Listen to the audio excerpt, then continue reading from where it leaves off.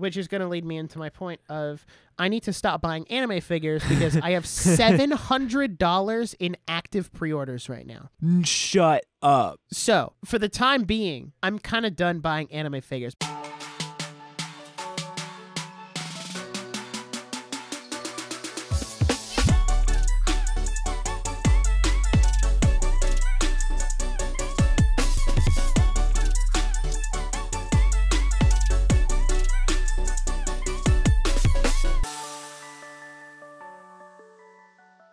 Hello and welcome to the Nerdiest podcast, where nerds talk about nerdy things. I'm one of your hosts, as always, Mr. Jackson Glass, with my ride or die, Mr. Nick Barrett. Sir, how has your week been? You know, it was great until today. Because the fall allergies just hit me like a truck. I don't know. You can probably hear it in my voice. You can see it on my face because my nose is beet red because I've been blowing my nose so much. I'm just going to get this out of the way. If you see the camera turn off, it's probably because I'm blowing my nose. And I would assume the audience doesn't want to look at that. So if you see my video, just go to like my Discord profile picture or whatever. That's why. Don't worry about it. Don't worry about it. Don't say it. Don't think it. It's fine. Other than that, it's been a pretty chill week. I have a couple of things I'm going to hit on here, and I'm going to try to hit on them in a quick-ish way. For starters, it's been a week. I've been going to the gym, doing my work. Good stuff. Whole 9 yards. Actually recorded, edited, and put out an extra video on the Loki Season 1 Steelbook, which you can go check out now on the YouTube. You can see, like, I just immediately fell into the YouTube. I love that. Yeah, you like gestured thing, like we could put an end card right there, and you were like, yeah, we you can put watch an end it right screen. here. You can put an end screen a minute into a podcast episode. What are you talking about? I don't think you can. So there was that. I have a couple things that I bought that I'm going to show off that Where Jackson did you buy doesn't this? know that I bought. Okay, so one of them is from Target. Okay. The other one is going to lead into my second thing, which I have not told you about. Oh. The exciting. first one, well, two things I bought from Target today. I bought a 64-ounce giant water bottle that I've already decorated with stickers and stuff. Nice. Because I don't drink enough water. Because I'll be honest, I really hate, because my room is upstairs and the water is downstairs. And I really hate having to get up and go downstairs to refill my water. So I kind of like just slowly sip on my water so it lasts me all day. Whereas with this, there's a lot more water in here. And it also feels a lot more productive to go downstairs and be like, yeah, let me fill up my 64-ounce water bottle. So that's cool. I also bought this. Okay, it's called manhwa, not manga, because it's Korean. Oh. Okay? Manga is Japanese. Manhwa is Korean. It's also fully colored on the inside. Interesting. So this is The World After the Fall, which is one. Books A Million had Volume 2 and 3, but they never had Volume 1. And I saw Volume 1 at Target today, and I was like, well, I got to buy that. It also helped because it was 20% off face price. Interesting. And there was also an additional 20% off coupon today. So it was 40% off. So it was like a pretty good steal.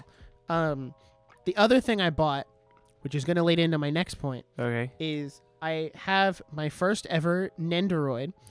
Which are like these cute little figures of pop culture and stuff. I got Monica from DDLC because I also went on and pre-ordered Sayori and Yuri, which is going to lead me into my point of I need to stop buying anime figures because I have $700 in active pre-orders right now.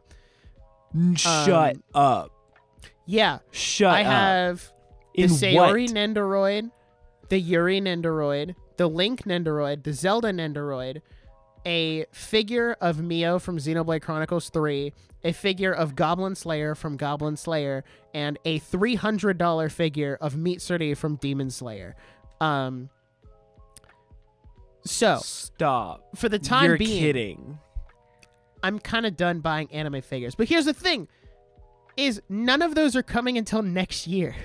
You're lying. The earliest one that comes is the Link and Zelda Nendoroid, which ship, quote, Q1 2024, which is any time between January and March. Is Nendoroid like the new Funko Pop? Like, is that... Yes. They're better Okay. than Funko Pops, TBH. Why? Because Monica has like a completely different faceplate that you can take off, a bunch of different poses. So like it doesn't have to be this one. Okay. They're like they're more like action figures than Funko Pops, Okay. TBH. Because they do come with a bunch of pieces that you can rearrange, and like the Link one from Breath of the Wild, you can have him with his hood, without his hood, on a horse, not on a horse. Like there's all this stuff you can put with it. The other thing that landed me as being $700 deep in pre-orders is I ordered most of them from the Good Smile US shop, and Good Smile doesn't charge you until they ship. So I haven't actually paid out $700. I just have $700 worth of pre-orders, which is so hard because it's one of those like it's not costing me now.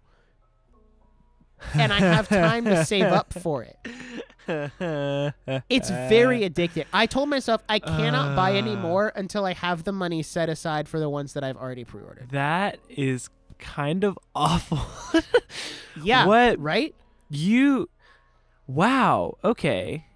And you're trying to upgrade the setup too. We talked about this on the Aftershow, the last one we recorded. Mm-hmm. It's about how you set your money aside. Right. Like the whole like studio setups is a completely separate chunk of my paycheck that like buying figures is in. Right. You're not like, but once I have the studio setup paid off, all of the money that's going towards saving for that can then go towards the figures, which will then pay them off in like 3 paychecks. Listen. So it's really not that much. 3 paychecks.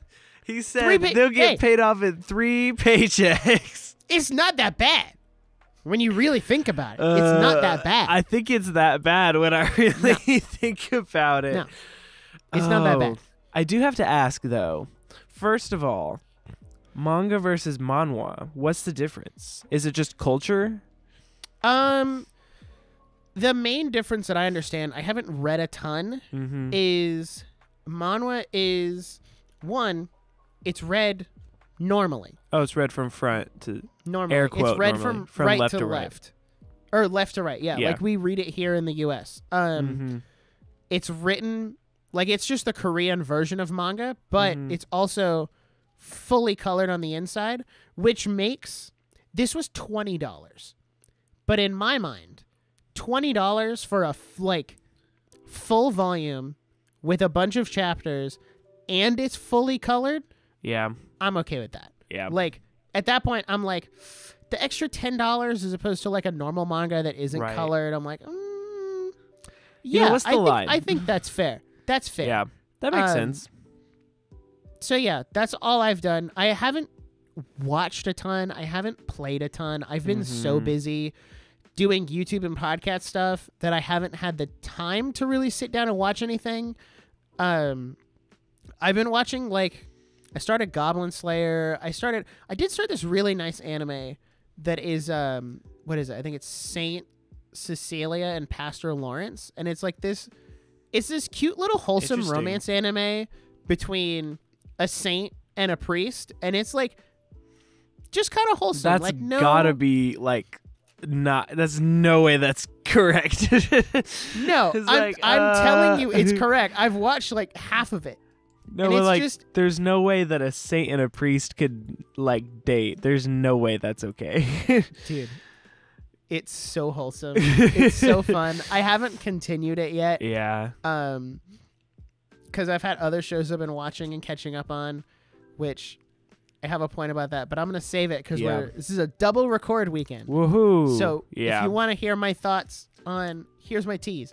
I finally understand why people watch reality TV. Thank you. That'll be my tease. I'm so excited. Come in Wait 2 till weeks. next week. No, it's next week.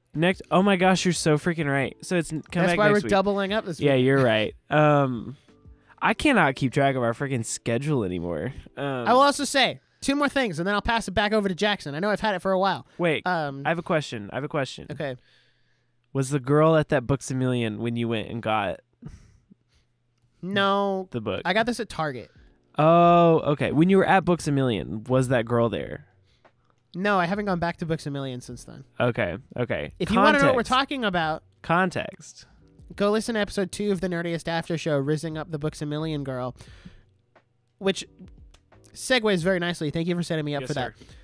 I do feel kind of bad to our listening audience because we just kind of threw up the first 2 episodes, or the only 2 episodes at the moment. We just kind of threw up of the after show on Spotify as like paid episodes with no explanation.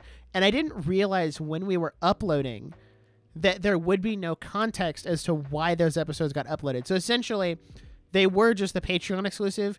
Now they'll be on YouTube when we have YouTube memberships. They're on Spotify now. And you can like pay a month, like I think it's $3 a month. Yeah, $3 a month. And you can have access to those episodes, and you'll get all of them. It's not like a per episode thing. It's you get all of them for one monthly fee. But we put them up there. One, because I don't know.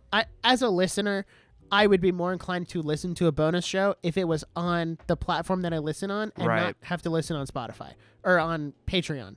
So that's why they got uploaded. Feel free to check them out. Support the show. We do great things. There's a new one every month. Maybe at some point we'll increase the frequency. But right now, 1 extra episode a month just helps support the show. Yep. Super exciting. The second thing is we're like 10 minutes into the episode, and we have not said what we're talking about. We are reviewing the entirety of the Ahsoka Disney Plus series, which I will tell you now, if you've seen any of our other episodes, I think it was the My Big Fat Greek Wedding episode, because that was where episode 5 had just come out, and I talked about it. This episode's going to be very interesting. Yeah. There are going to be a lot of hot takes, a lot of interesting opinions, and it's just going to be a really interesting episode that's probably going to be pretty controversial, so you're going to want to stay tuned to hear that. Also, spoilers for Ahsoka, The Clone Wars, and Rebels. Yeah. So if you're not caught up on the Nerdiest podcast lore, Jackson has only seen one of those 3 shows, and it's Ahsoka. So he's not a Clone Wars or a Rebels fan. Nope. I grew up with the Clone Wars. I've watched all of Rebels, and I am very much a hardcore fan of both. So how this is going to go is going to be very interesting. As someone, I went into Ahsoka so freaking blind. Like, I had never seen the Clone Wars, never seen Rebels. Some people were kind of upset that I was watching it. They're like, you can't do that. And I was like, watch me. I'm doing it. Like, yeah. Stay tuned later. Got some fun stuff coming up. My week was pretty good. Nothing crazy. Just a lot of schoolwork, a lot of work, lots of podcast work. Nope, there he goes to blow his nose. So sad. Poor boy. But yeah, just lots of work. I got to MC an open mic night, which was really fun yesterday. So I'm really leaning into my like host personality. And so that's been really fun. I have not been watching or playing a whole lot of stuff just because of time, because of school. And this week I'm really grinding so that I can go out of town for fall break. And I just got to get to the freaking mountains, dog. I've got to get in a cabin and turn off and disconnect so that I can come back with fresh ideas. So that's very exciting stuff going on. I started posting on YouTube again, on my personal YouTube, which is the Glass Studios, GLAS Studios. If you did not know, just kind of revitalizing the channel and switching up the content a bit. I just did an editing breakdown of the short film that we did, Grandma's Garden. So I'm sure there'll be a link to that in the description. The Glass Studios, I'm trying to do some more consistent content on there, and so that's super exciting. Also, here's the thing. I need to get real for a second. I need to know if this is a safe space before I say this. I don't know. It depends on what you're going to talk about. This isn't about poop this time. Okay, then you're good. It's not about poop this time. Guys, I'm going to be so freaking real, but I'm also going to pose a question. And this is an interesting thing that I feel like is a common trend that's happening right now. Okay? Do you feel like your feet are getting stinkier? Oh my God. No, this is a legitimate question. This is a legitimate question. I've talked to like 3 different people and I'm like, dude, why are my feet getting stinkier? And like, I come home, like I get up at like 6:30 and I do homework and I go to class and I finish at like 3 and I come back here and I'm like, dude, I can smell my own freaking feet and I have to change socks and that's so gross. And everyone else is like, yeah, my feet have smelled really bad too. Do you feel like this is an epidemic? I feel like if you have to change your socks, you should go to the doctor. But like, I'm not the that's only not one. Normal. Also, No, that's what I'm maybe saying. How recent is this? Because maybe that's what the negative impact of that emergency alert system thing was. Oh you know, my where gosh, everybody was you're like, so right. Can we hold on? Can we talk about that for a second? Like how Oh my overblown that gosh. was. Everyone The was emergency like, alert system is the reason my feet are stinky. everyone's like, guys, the government is going to send a notification to our phones. And when they send the notification to our phones, they're going to start the zombie apocalypse. Yeah. Where people are going to die. And it's, or like, all the Christians were like, this is it. This is the rapture. This is the 'Cause rapture. all of our We're phones are going to go off, and that's the trumpets. And I'm like, yeah. I'm like, guys, it's literally just them testing out the alert system. This is not new. feel like We're like the only country that doesn't use our phones for any kind of national alert. yeah. Japan Because does everyone it for has earthquakes. one. Europe does it. This is not like, this is just an us thing. Right. This is not a We're like guys, low key behind. Like this of is the not a world. good thing. Yeah. End of the world. I was in the cafeteria when it went off, like in a room with like 100 people. And it was the worst cacophony of sound I'd ever heard in my life. It was just did yours go 100 off phones. 2 minutes early too? Yes. It absolutely Somebody did. got fired. Can you imagine though being the guy that had to press that button and just imagine that is the worst wrong number text you could ever do in your life. Is like everyone in America gets that text. It says you up. Like that is amazing. Also, I think we should do more emergency alerts, and I think you should have to solve a little puzzle to turn it off. That's what I think. Oh, I can go in my settings and turn it off right now. Which I kind mean, of defeats the purpose of doing yeah. it if you can turn it off. Right. Like I'm going to turn it off and then be like, oh, there's an earthquake. Who was going to tell me? Oh, you turned your freaking emergency alert off. Am I an awful person for turning off Amber Alerts? This is a moral question I did not expect to Am get I- into today. Am I? Um, Hold on. no, I don't think you are. And if I'm being completely honest, and someone can tell me, I legitimately want to know. Oh, there we go. I no, look at legitimately this. want to know. All mine are off. Legitimately. Amber Alerts, emergency alerts, public safety alerts, test alerts are Stop. off. Test alerts are off, so why did I get the thing? I think they overrid that, and I think But it's a test alert, and I have my test alerts turned off. well, here's what's interesting though is Apple very consistently will go against Sell the out government. to the government? Yeah. And so like Apple won't even give over phones to the FBI. Like they're like, no, it violates our user policy, which makes me feel secure as an Apple user, but also like, Wait, bro. since when has Apple cared about user policy? Didn't they get in trouble for selling off people's data? So they had to put like the Ask app not to track Yeah. as a legal loophole? Yeah. No. Apple just wants to keep making money, and they will change things so that they can keep making maximum profits. But heaven forbid we have Fortnite Mobile. Oh no. Oh yeah, they're really. That's where Heaven we draw forbid the line. we give you a headphone jack. Ugh. That's where we draw the line is Fortnite Mobile. There's plenty of space on the bottom of my phone, by the way, for a headphone jack. If you guys want to put it back. There's even some on the top right there. Like I don't know. Remember when they used to be on the top next to the lock button? There's some on the side. Dude, I miss when the Oh. lock button was on the top. That was kind of fun. Yeah, It's because I probably- used to be able to slam my phone into the table and like lock it as Why I did- was doing it. Why would you do that? I don't know. I was like 12. That's based. I had an respect iPhone that. 4 that was passed down to me Dang. through like 4 people. Huh. Okay. Well, anyway, we have a little bit of news. Just one topic that I'm actually low-key kind of excited about. Oh, I is forgot that to we put this on here. we just got announced was Lego Animal Crossing is coming. Oh, wait, wrong Woohoo! song. Bum bum bum bum bum bum I just How do you want to feel? say, I'm very glad that they are minifigures and not like the Yes. weird brick abominations that the Mario ones are. Yes. I'm really interested to see.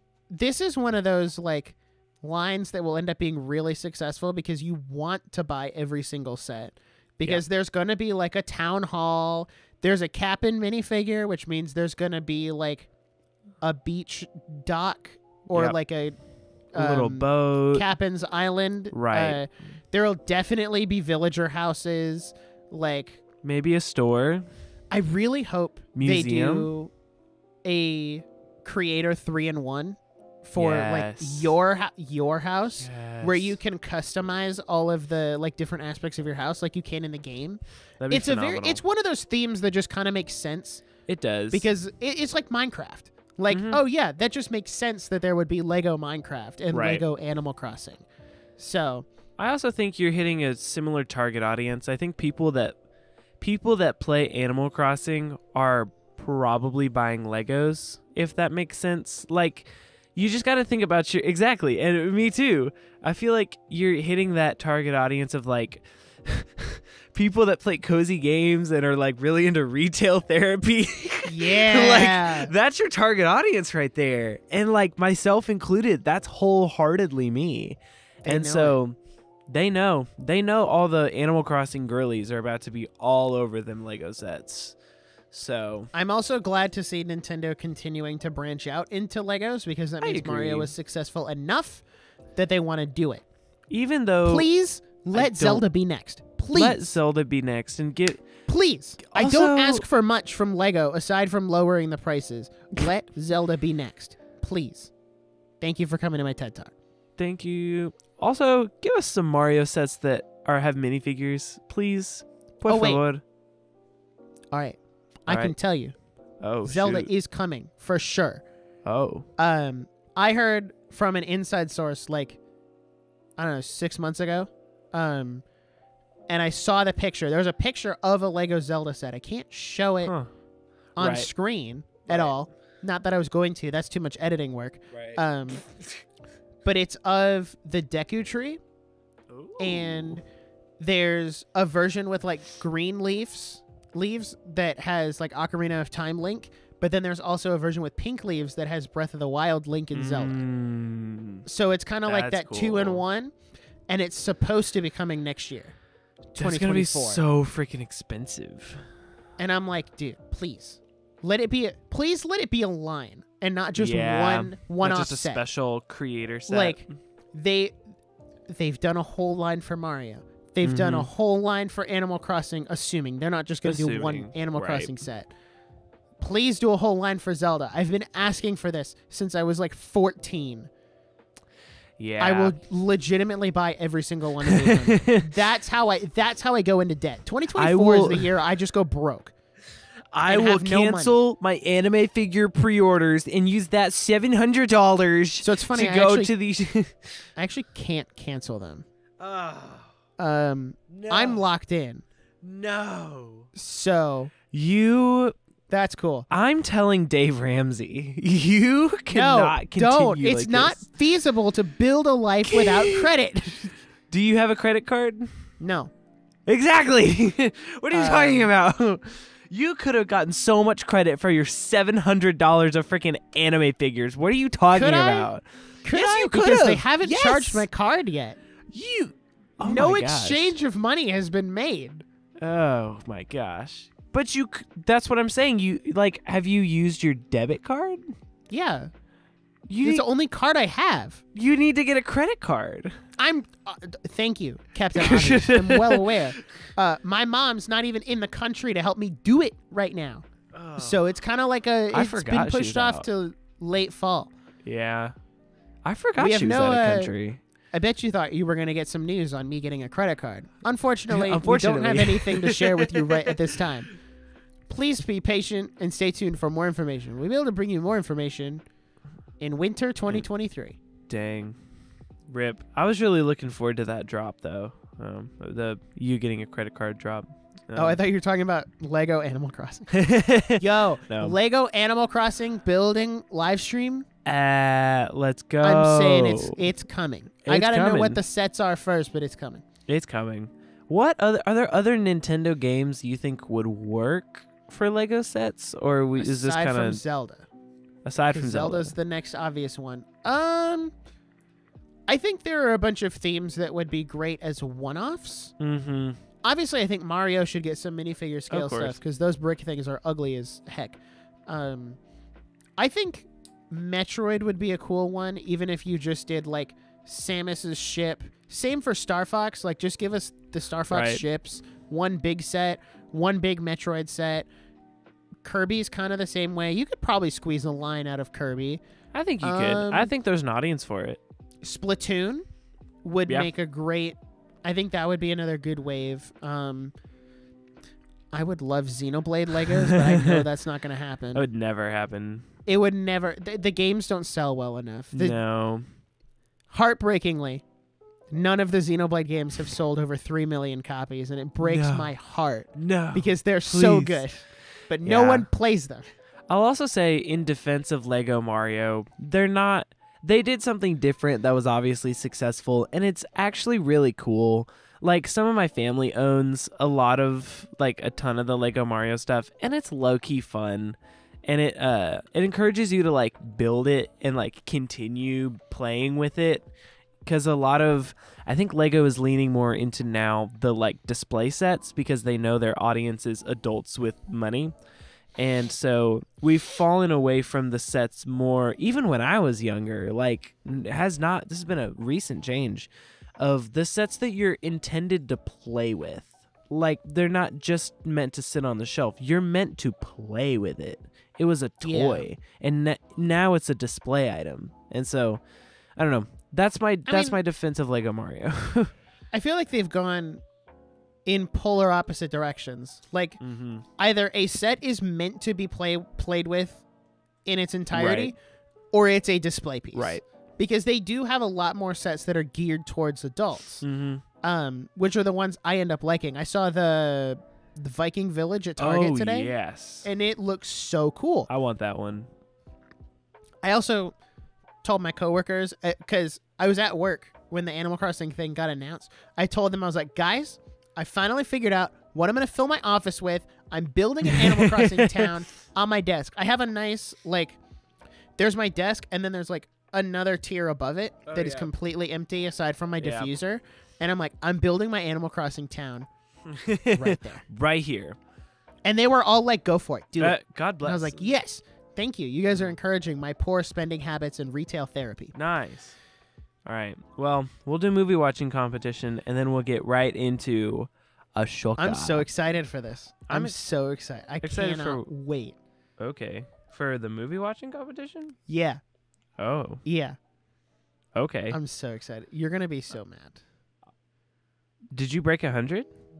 I'm not saying. You got to pull out your... Oh, gosh. All right. We got to do the thing. I got to double check my... I don't know why I double check my duplicates. It's not like I haven't... I'm going to watch Weathering with You in between now and not the next episode because that's tomorrow. Right. But the episode after that. Okay. As of October 7th, time of recording, 2023, I've seen 93 movies. All right.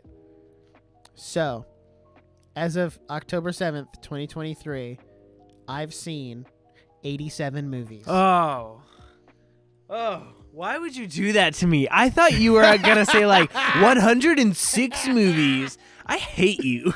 I cannot believe you did that. See, do you know why that's really funny? Why? Because that's the same number as the last episode. You have not watched a single movie. I haven't watched a movie since My Big Fat Greek Wedding 3. Here's the thing. The only reason I've seen movies is because other people invite me to see movies. And I'm like, sure, whatever. And so I saw like A Haunting in Venice, or I watched Theater Camp on Hulu just because some people were like, okay, let's just do that. Or like went over to someone's house and we watched Jojo Rabbit, or I was at a big event and we all watched Ratatouille. And so it's stuff like that. That's where most of my movie intake is right now, because I just don't have the time to sit down and watch a movie. Right. But I also... That's exactly where I'm at. Yeah. It's so much easier for me to sit down at night when I finish working on like podcast stuff, or I get home from small group or young adults, like to just then sit down and watch a couple episodes of anime and then go to bed. Yeah. Because I don't have the time. I'm not a person who can watch a movie halfway through and then stop, be like, okay, time to go to bed, stop, and then pick it up the next day. I like watching movies all the way through. I've also, and we talked about this a couple episodes ago, I'm just burnt out on movies. I have not had the desire to watch movies. Now that I know you're at 93, I might kick it up a little bit. I don't know if I want to lose. Yeah. I really don't want to lose. So if we get on the next episode after the one, like the 2 episodes from now, I think 2 episodes from now, because that's our end of the month episode. Oh. Coming out on October 30th. Yeah. I think one of us will have broken 100 by then. Surely. So that's because we're also in stay tuned. We're also in spooky movie territory now, and so I hate spooky movies. Here's the thing. Can I be so? I gotta be freaking real. Does this have to do with stinky? It doesn't feet have again? to do with stinky feet or poop. Okay. First of all, I'm 6 years old. Like, I think that stuff is so funny. Haha, pee pee poo poo. Second of all, spooky movies aren't good. I'm sorry, but like, there's this whole culture that's obsessed with like Hocus Pocus, and like Hocus Pocus is okay. I've seen it twice. And it's never hit for me. I don't know if I'm just not the target audience.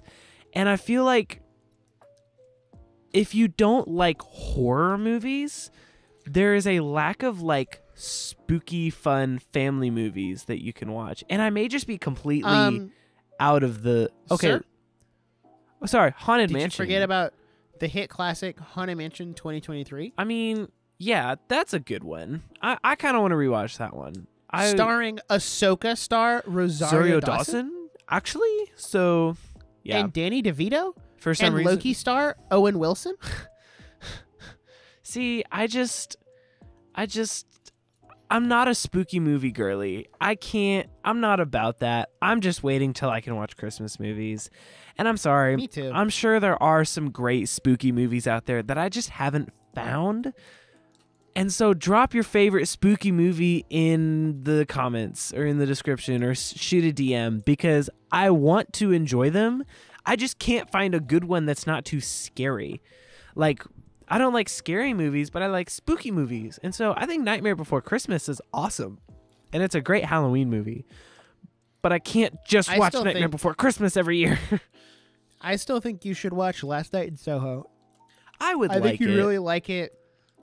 Even just from a filmmaker's perspective. Right. I think you'd really like it. It was really enjoyable. I can almost guarantee you right now that my last 13 movies will all be rewatched. I know I said, like, I need to slow down on the rewatch. It's the only thing that's going to get me over 100 at this point. Because what new movies are coming out? I feel bad. The Creator came out. I was really excited to see it, but then I canceled my Regal Unlimited, so now I'm just waiting for it to hit a streaming service. Dang. Which, I don't know. I probably won't be able to watch it wherever it goes, because it's a Fox movie, which means it's a Disney movie, which means it's going to go to Hulu. But honestly, I have through Jackson. I would be going to see it if I wasn't out of town next week. But I really want to see it because I saw this thing where how it was shot on like a $4,000 camera. What was that about? It wasn't 4,000. It was a cheaper camera. I'm trying to remember. It was an $80 million budget, which is a small budget for a sci-fi movie in 2023. It's a small budget for a movie in 2023. Right. But it looks phenomenal. Like I'm really excited to see like the creativity used to make it look great on a small budget. You know, I think we really need more of that. And also, kind of news, question mark, I don't know. Five Nights at Freddy's movie's coming out soon. Very excited. We're going to go see it together. Oh, I forgot about that. But Not really. I just saw a thing that said that the movie has not even released and it broke even. And by streaming and distribution rights, they have broken even on the movie. And I looked up the budget. I cannot remember what it is, unfortunately. I'm going to check that again. But they somehow managed to... Okay, movie was made on $25 million. $25 million. And they've already broken even because everyone wants to distribute it. And so I feel like FNAF might be one of the more profitable movies of the year because people are pretty excited for it and it's going to like all theaters and they're already broken even. So like any of the box office for this movie is going to be just straight profit, which is almost like we shouldn't make movies that cost $200 million. What? Who was gonna say Disney. it? What? Anywho, Marvel. What? What? Who? Wait. What? Lucasfilm. What? Also, Loki Anyway. season 2 started. I haven't started it yet. I haven't started it yet. We'll do an episode on that later. For now, we're here to talk about No. Three things. Three things. 1, it's great that FNAF made its budget back. Yes. 2, I feel very sad that movie is getting a simultaneous theaters and Peacock release. That is so sad. FNAF is? Because that's definitely going to hurt the theater that sales. sucks. Because it's the same day, October 27th. That's stupid. Which, I understand releasing a spooky movie closer to Halloween, but I feel like nowadays it's very hard to do that because you'll drop that movie at the end of October and then a week later everyone's already ready for Christmas and they don't want to go see a spooky movie. Yeah. So it almost should have been like a next week, like October 14th, 15th when you're in onward peak type spooky. movie. Right. Like, so that way it's still in theaters when you hit Halloween, but you've gotten most of your sales before Christmas hits. Right. Third thing, the Mario movie is back on top as highest grossing movie of the year after Barbie overtook for a brief period of time. I'm not overjoyed with how it got back there based on what I've said before, but it got back there. Did it matters. get re-released somewhere? It did for one day for National Cinema Day. Oh, I did see that. Across the world, it got re-released and made $300,000 in like 2 days. That's crazy. And put it Bro. back ahead of Barbie as the highest grossing movie of the year. I know I've said like I don't do re-releases. Here's the thing. I don't do re-releases. I think they're kind of dumb. Especially if you're equating that to like box office success. But when it's for something like National Cinema Day, that makes sense. It's more about not the heart a, like, behind the re-release. Oh, Avatar is just this little bit away from becoming the highest grossing movie of all time. So we're going to do a massive re-release and tell everyone that it's coming back. And I was like, yeah, I don't really care about that. Yeah. So, speaking of things I don't care about, Disney Star Wars. Am I right, everybody? Am I right? All right. Let's get deep into... Can't wait to get flamed on the YouTube Shorts comments for these shorts that are about to come out of this episode. All right. So, general thoughts on Disney's Ahsoka starting. Context first. we said this at the beginning, just to recap.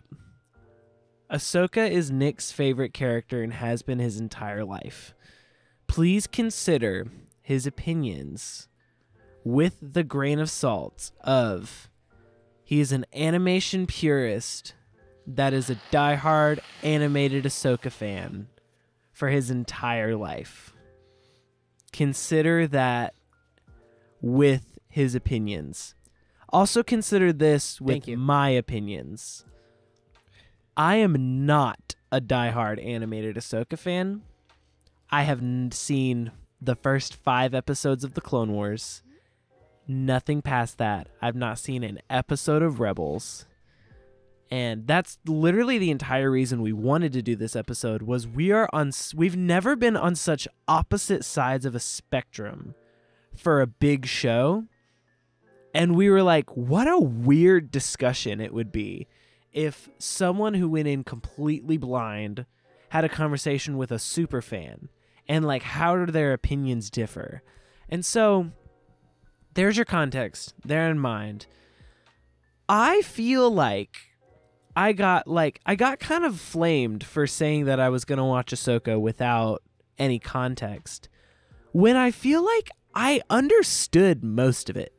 There is a lot which is good. There is a lot of very subtle stuff that I was like, that's probably something that I don't get, and that's okay. And there's some dots that I didn't connect by myself. And so I enlisted the help of some friends, some internet of like, okay, what happened in these characters? And I will watch the Clone Wars and Rebels someday, but not now. And so overall, I really enjoyed the show and understood most of it, which I feel like is a good thing. So those are general thoughts. Give me your general thoughts. Okay. First of all, it's great that you were able to understand it because the show as a whole had this somewhat insurmountable task of being a sequel to things that people love, while at the same time being able to be watched by people like you who haven't seen those other things. It's a very similar thing to like what Tears of the Kingdom had to do, because they had to assume that you didn't play Breath of the Wild, but then also recognize that there are a lot of people who did. So Ahsoka had this insurmountable task, and I think accomplished it very well in the sense of everyone from a pretty base level understands that, Ahsoka is Anakin's Padawan. The New Republic is established because the Empire fell. There's people left. Like, there are certain things that from other contexts of the other, like if you are a live action purist and that's all you've seen, you have some semblance of context, especially if you've seen like The Mandalorian. You know who Ahsoka is from a fundamental level because you've seen her in that one episode in season 2 and then in that one episode of Book of Boba Fett. So I think it's great that they were able to do both. Agreed. However, what I'm going to say is I really enjoyed it. Actually, that's a lie. I'm not going to be coy. I liked it. It was enjoyable. Yeah. It is not, however, the greatest Star Wars ever created. It is not the best thing since sliced bread. I said this as we were talking before the episode. The reason people think this is the best Star Wars content is because Disney has been making such bad Star Wars content, with the exception of stuff like Andor and the first season of Mando, that because the only thing we're used to is the bad content. Right. Anything that somewhat has some semblance of being good or any form of potential is seen as great because everything else in comparison is so bad. It's just elevated. Not to say that Ahsoka is bad, because it's not. No. But it's being not bad. elevated by comparison. There's definitely worse Star Wars shows we've gotten in the recent wholeheartedly years, like Book of Boba Fett. Yeah. Was pretty bad. But I will also Kenobi say... was pretty bad, except for, like, some very specific parts. See, Kenobi to me is difficult because when I watched it, I enjoyed it. And I was like, this is really cool. But I also remember, like, one episode. I literally only not tell remember you. the last episode. I could not tell you what happened in that show. And a handful of his interactions with little Leia. That's it. I forgot she was in that show. And so it's just kind of like, while the show may not have been bad, it was just forgetful.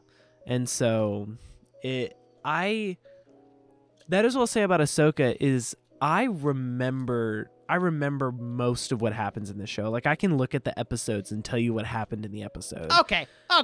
That's because you watched it this week. I don't think that's a fair comparison to hold against the other Star Wars shows. Well, you watched Ahsoka this week. That's fair. I'll also say, as someone, this may be my disconnect to the animated shows or whatever. This still isn't my favorite Star Wars show. I think the first season of The Mandalorian for me is going to be really hard to beat because they struck gold there.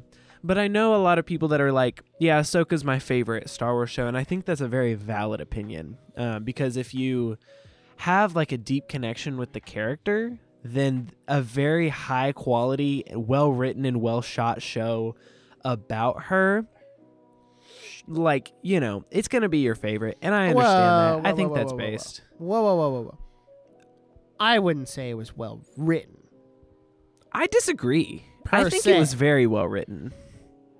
It was well written in a fundamental sense. Sure. Maybe.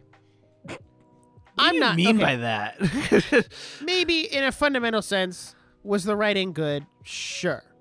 There were certain aspects of it, though, that I don't think worked very well. Okay. So it was shot very well. I will give it that. It was gorgeous. Comparatively to some other, like even just shows in general, it seemed like they used a lot of practical stuff. Yes. For this show. Like you could tell there are certain scenes when they're standing out by the shuttle or they're standing on top of the shuttle. Like that, the whole space thing that I criticized, which we're going to go episode by episode. Yeah. But the whole space thing that I criticized a couple episodes ago didn't actually look that bad in the greater context of the episode. So I'd like to revoke that criticism. Mm-hmm. Which is something I'm going to, okay. Broadly speaking, this is a hard thing to do on the internet. I'd like to revoke my original criticism of Ahsoka because I spoke out of having not seen the series and off of out of context clips on the internet, which is something you shouldn't do, and I should not have done it on the episode to begin with. This is character growth. But I can revoke those statements and admit that I was wrong. Right. And I will try to not do that in the future. Good. Because it's something we as a society should not do. And we as a brand don't want to enforce. Yes, there was a lot of stuff in the first 4 episodes. I mean, I watched the first episode and I was like, dang, maybe I judged you too harshly. The Thanos meme, perhaps I judged you too harshly. Like, this was actually really enjoyable, really cool. There was some stuff that, like, I went into it trying to have an open mind and be like, okay, I'm not super looking forward to this. Yeah. But I'm going to be optimistic about it. And then, like, the minute my mind switched was in the first episode when Ahsoka, like, force throws the lightsabers on the ground and then drags them around in the circle and falls down. Yeah. Like, that was cool. That was boss. And at that point, I was like, all right, she's pretty cool. I don't know. I can't say that was bad. That was pretty cool. And that was another thing that they did practically. It would have been very easy to do, like, all right, we're going to slowly lower you across a green screen. Like, no. Right. I'm sure there were cables and stuff attached. But she fell. But that was Rosario Dawson going down on an actual, like, physical platform.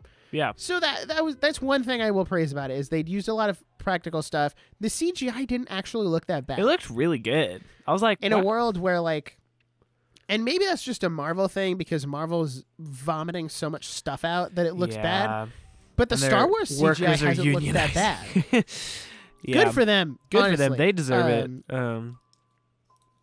It's one of those things where it's like it doesn't look bad. Go ahead. Right. Can I ask why you weren't looking forward to this? I feel like there was no middle ground, because if you're an Ahsoka fan, you were either like foaming at the mouth for an Ahsoka show, or you were like, Lord have mercy, please don't do an Ahsoka show. Like, what put you on that side of the spectrum? Okay. So there are two reasons I was not looking forward to this show. Mm-hmm. One, they announced this show after, like right after the Ahsoka episode of The Mandalorian. Yes. Which I remember I was really excited for that. I had heard the rumors of like Ahsoka's going to be in The Mandalorian. That's going to be really cool. And then I watched that episode and I was instantaneously turned off. Mm-hmm. I was like, it was cool, but this isn't exactly what I had in mind. Right. It's for my favorite not character. my Ahsoka. I definitely shouldn't have stayed up till 3 a.m. for this one. And then right after that, they announced the show. And I remember just being so viscerally upset because it was like, we're doing an Ahsoka show. It's a live action Ahsoka show on Disney Plus. And I was like, if it was an animated show, I'd be like, cool, great. Mm-hmm. But I've been very like against it since the start because I didn't like the live action Ahsoka. Now, I want to be very careful about how I say this. I'm not, any of my criticism of live action Ahsoka is not directed at Rosario Dawson as a person. I want to make that very clear. I'm not hating on her. I'm not saying that she shouldn't have work because she's a terrible actress. I think for the role she was given, she did a good job. Mm-hmm. Now, whether or not I like this take on the character and this interpretation of the character is completely different. I don't like this interpretation of the character because it's not what I grew up with. Yeah. It's very different from what I grew up with. And it's a point I kind of want to bring up later is Ahsoka in this series feels very different from the Ahsoka that's in the Clone Wars and Rebels. One, because you're trying to justify to me that Rosario Dawson in a bunch of makeup is the same as Ashley Eckstein in a voice booth. They are not the same. You're right. So it's kind of like it's just a hard thing for me personally to grapple with. And being a fan of Ahsoka for so long, just to see like, this is how you want to go about it? Yeah. Is a live action show? My other reasoning was, as a writer, I'm a very big advocate of just letting characters be done. Yeah. Like just letting them rest and letting them be done. And this doesn't feel like that. This feels like Ahsoka had an arc. She went through that arc in the Clone Wars and Rebels, and then got to the end of that arc and is done. And then they kind of just dug her up because none of the female characters that they had made were really wildly popular, and they wanted to like fulfill that like strong female character, and they're like, well, we have Ahsoka. This is who the people like. Yeah. So I think this show would be very different or wouldn't exist entirely if Rey took off or like Rose took off like or any of those Ahsoka. Characters. If she was like the new Ahsoka, I wonder if they would even give a flying flip about Ahsoka. Which is what they wanted her to be. If you look at the way The Force Awakens and The Last Jedi are set up, they really wanted Rey to be the next Ahsoka. Like this Jedi who's a really well-written, really great female character, great role model, and then they kind of just screwed it all up in The Rise of Skywalker. Yeah. Because no one was like horribly against her. No one liked her, really. But no one was... I mean, some people liked her. Some people liked her. I'll call them the radical side of the Star Wars fan base who didn't like her. But those are also the same people who didn't like her because she was a woman. Right, So right. they're not. I'm not going to say they're not real Star Wars fans. I'm just saying because that's gatekeeping. That's not a valid reason to not like a character. Right. Like we don't because gatekeep of their gender. here. We can't say you're not a real fan because of this. That's not cool. But also, no one was ever saying from the very beginning of The Force Awakens, Rey is such an S tier character. And granted, based on what I know, I feel like no one really loved Ahsoka at first. But also, the difference is Dave Filoni knew what he wanted to do with Ahsoka. And they just kind of wanted strong female lead.mp3 and threw Daisy Ridley into the fire on that one. And so that's unfortunate. But no, you're absolutely right. People did not like Ahsoka for the same reasons they didn't like Rey, because she was a female. Like, why is there a girl Jedi here? That's so lame. Anakin never had a Padawan. But I think, to your point, the difference is Dave Filoni knew where Ahsoka's journey was going. Yeah. He knew where her character arc was going to end. He knew how that journey was going to be made. Mm-hmm. The sequel trilogy did not have that same framework for Rey, which sucks because Daisy Ridley is an incredible actress. She did an incredible job with that role. Rey is a really good character. That was and written would have been so even horribly. better if she was just written better, which I know they're doing they're trying a Rey show, and I'm really curious to see how much they're course correcting, because it feels like with the whole Dave Filoni Mandoverse, they're trying to course correct the sequels, and it makes me feel like they're getting to a point where they're gonna have to acknowledge that the sequels exist, but then kind of pretend that they don't, and just be like, oh, and now Rey is restarting the Jedi Order with Finn, and that's the whole thing. You're like, okay, but also I saw Rise of Skywalker. That movie was booty cheeks. Guys, this was a bad movie. And I think, I don't know. I feel like now this is what's hard. This is why this is an interesting conversation, because I don't know Ahsoka, but I feel like even watching Ahsoka, Dave Filoni knows what he's doing. Whether or not people agree with what he's doing or like with what he's doing, he ultimately is in control and knows what he's doing and is making what I think is good decisions for the character. I also know that Dave Filoni originally wanted to do a live action series and just straight up didn't have the budget. And was like, screw it, we're going animated. And so I feel like this is Dave Filoni kind of showing his potential. And I feel like, I trust in Dave Filoni. # I trust in Dave Filoni. And I feel like he needs to just take over Star Wars at this point. I feel like I trust that he has a plan. And even if it's not what people agree with, I think he knows what he's doing. And I saw that in the first 2 episodes, even though it was mainly dialogue, I was pretty engaged, and I was picking up on little character stuff. I'd be like, okay, here's Sabine. I know she's from Rebels and whatever. And they're picking up on this little stuff, and I'm like, oh, okay, she's a Mandalorian, I guess. But she's also, was Ahsoka's Padawan, and she, gave up on her or something? I don't... Those are the dots that I'm struggling to connect, is, there's obviously a lot of lore there that I just have a base level of. So, I'm back. Welcome back. Sabine being Ahsoka's Padawan is a completely new thing that they brought in this show. It was never brought up, never mentioned in Rebels at all.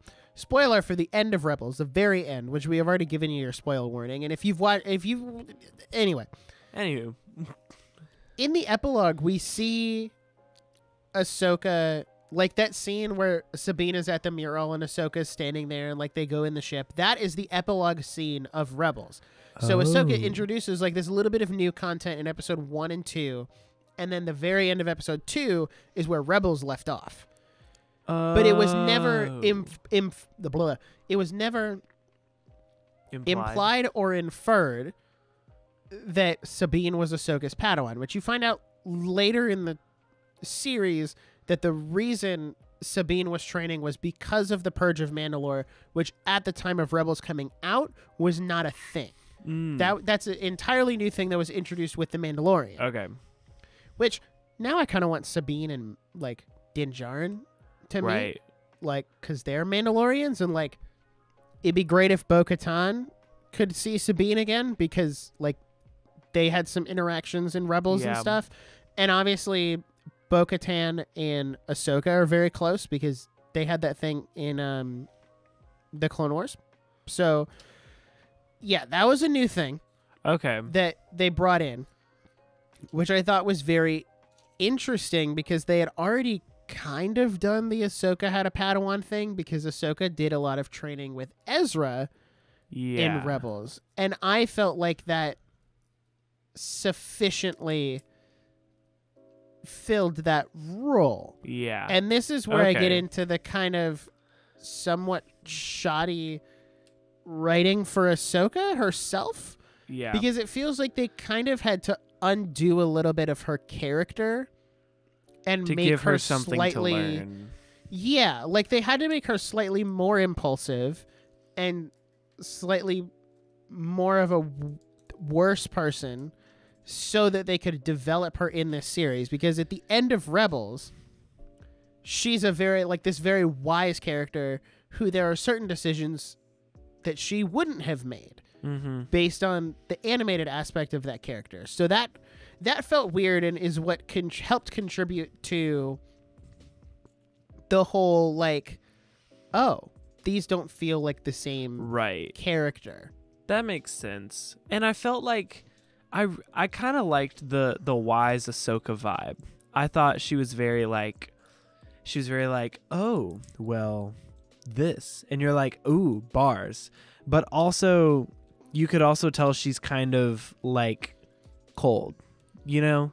She's kind of like hard and gritty and christened, and like she obviously has like war trauma and like, you know. Which is weird because maybe I'm misremembering things, but she was never like that in Rebels. I really don't know.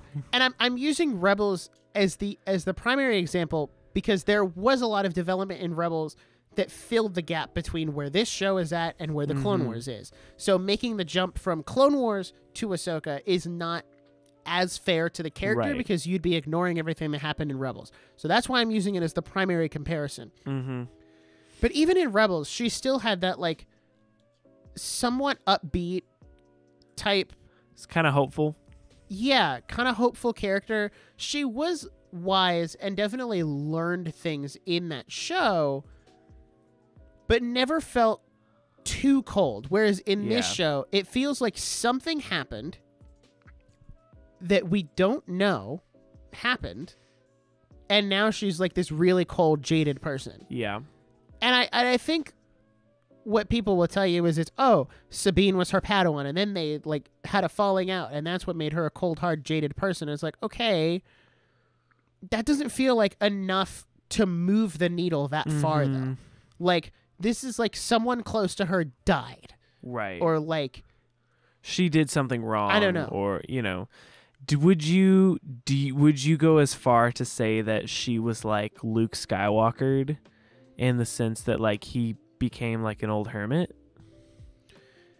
Yes, but not as egregious, because with the thing with Luke is like we have the context, the full context of what happened and made him that way.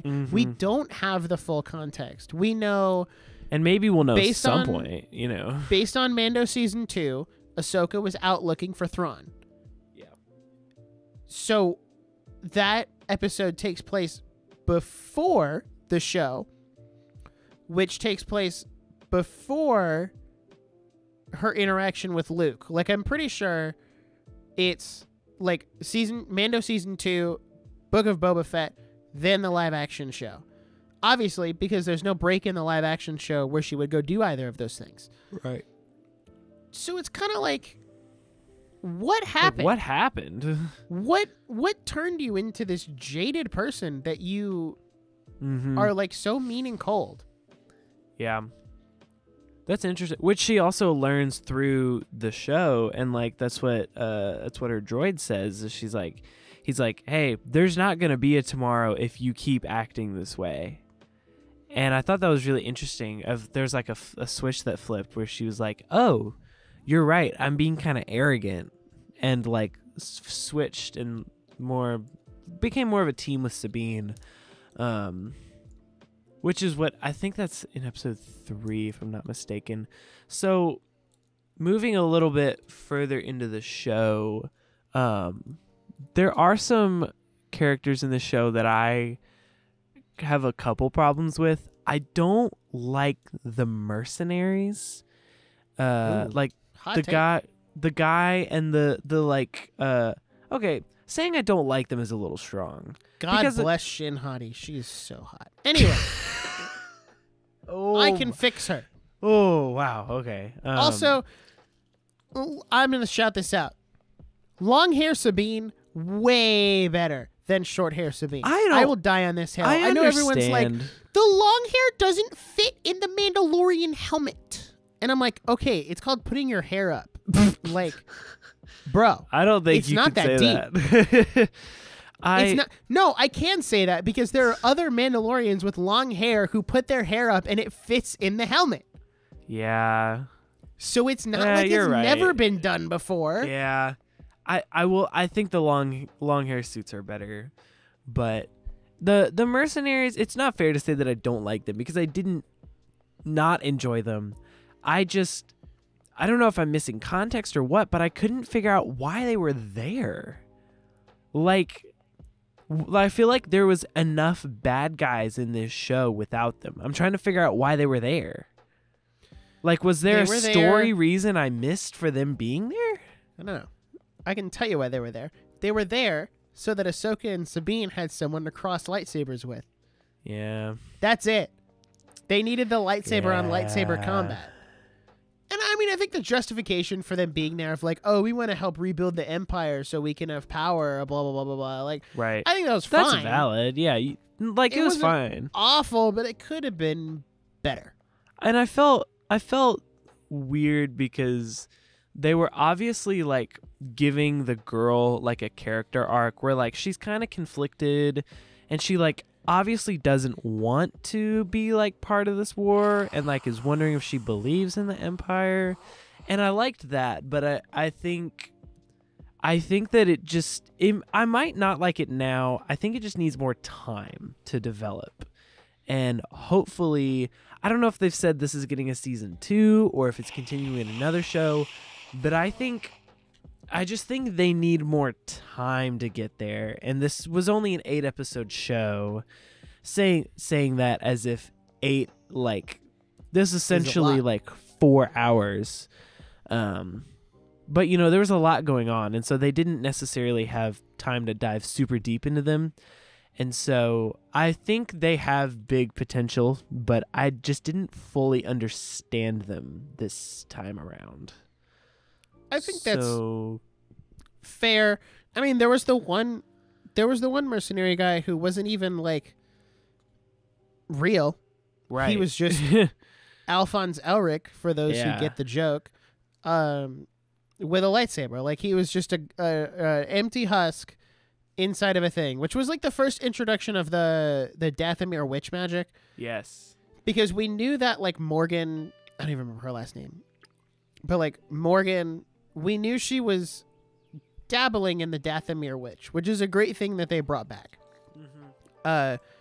I really like which this isn't even an Ahsoka thing. This is just like a Clone Wars / lore type thing.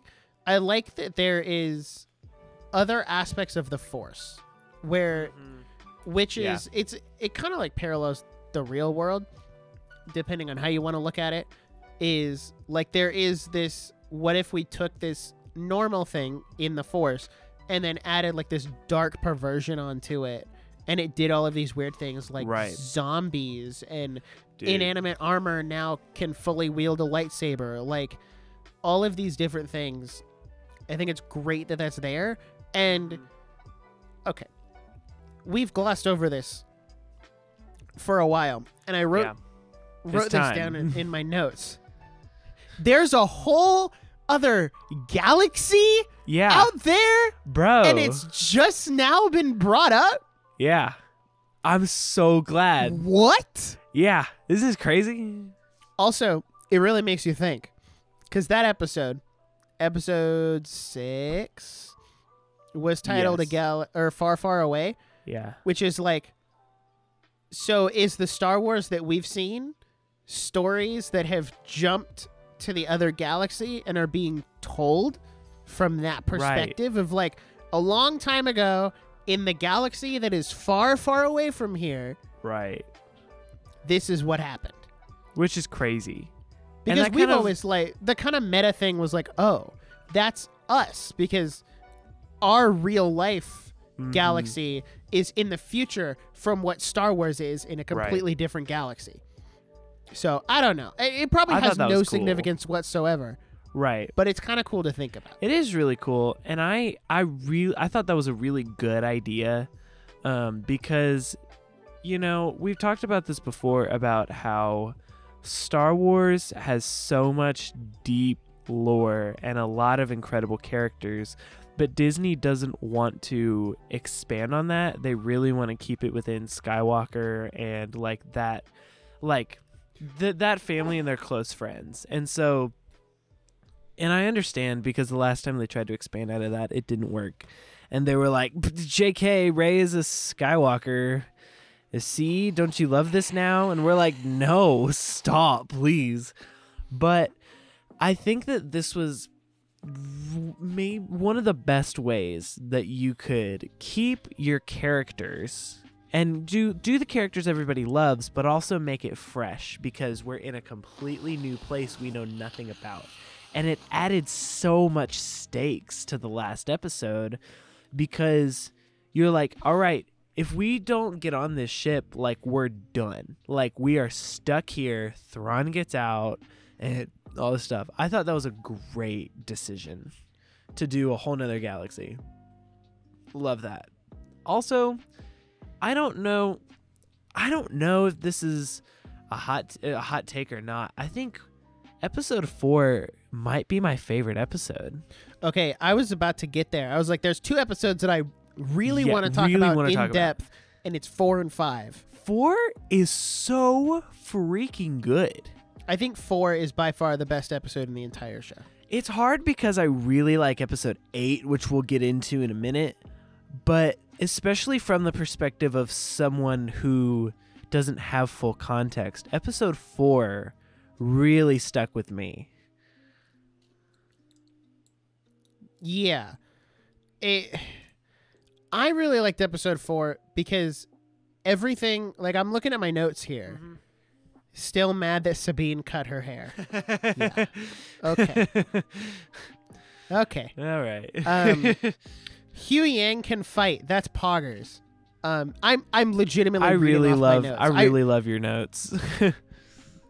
Okay, so for those who don't know, I write these notes as I'm watching. So like I have the notes document open on my phone. I'm going to do the same for Loki. This is how I remember what happened in the episode.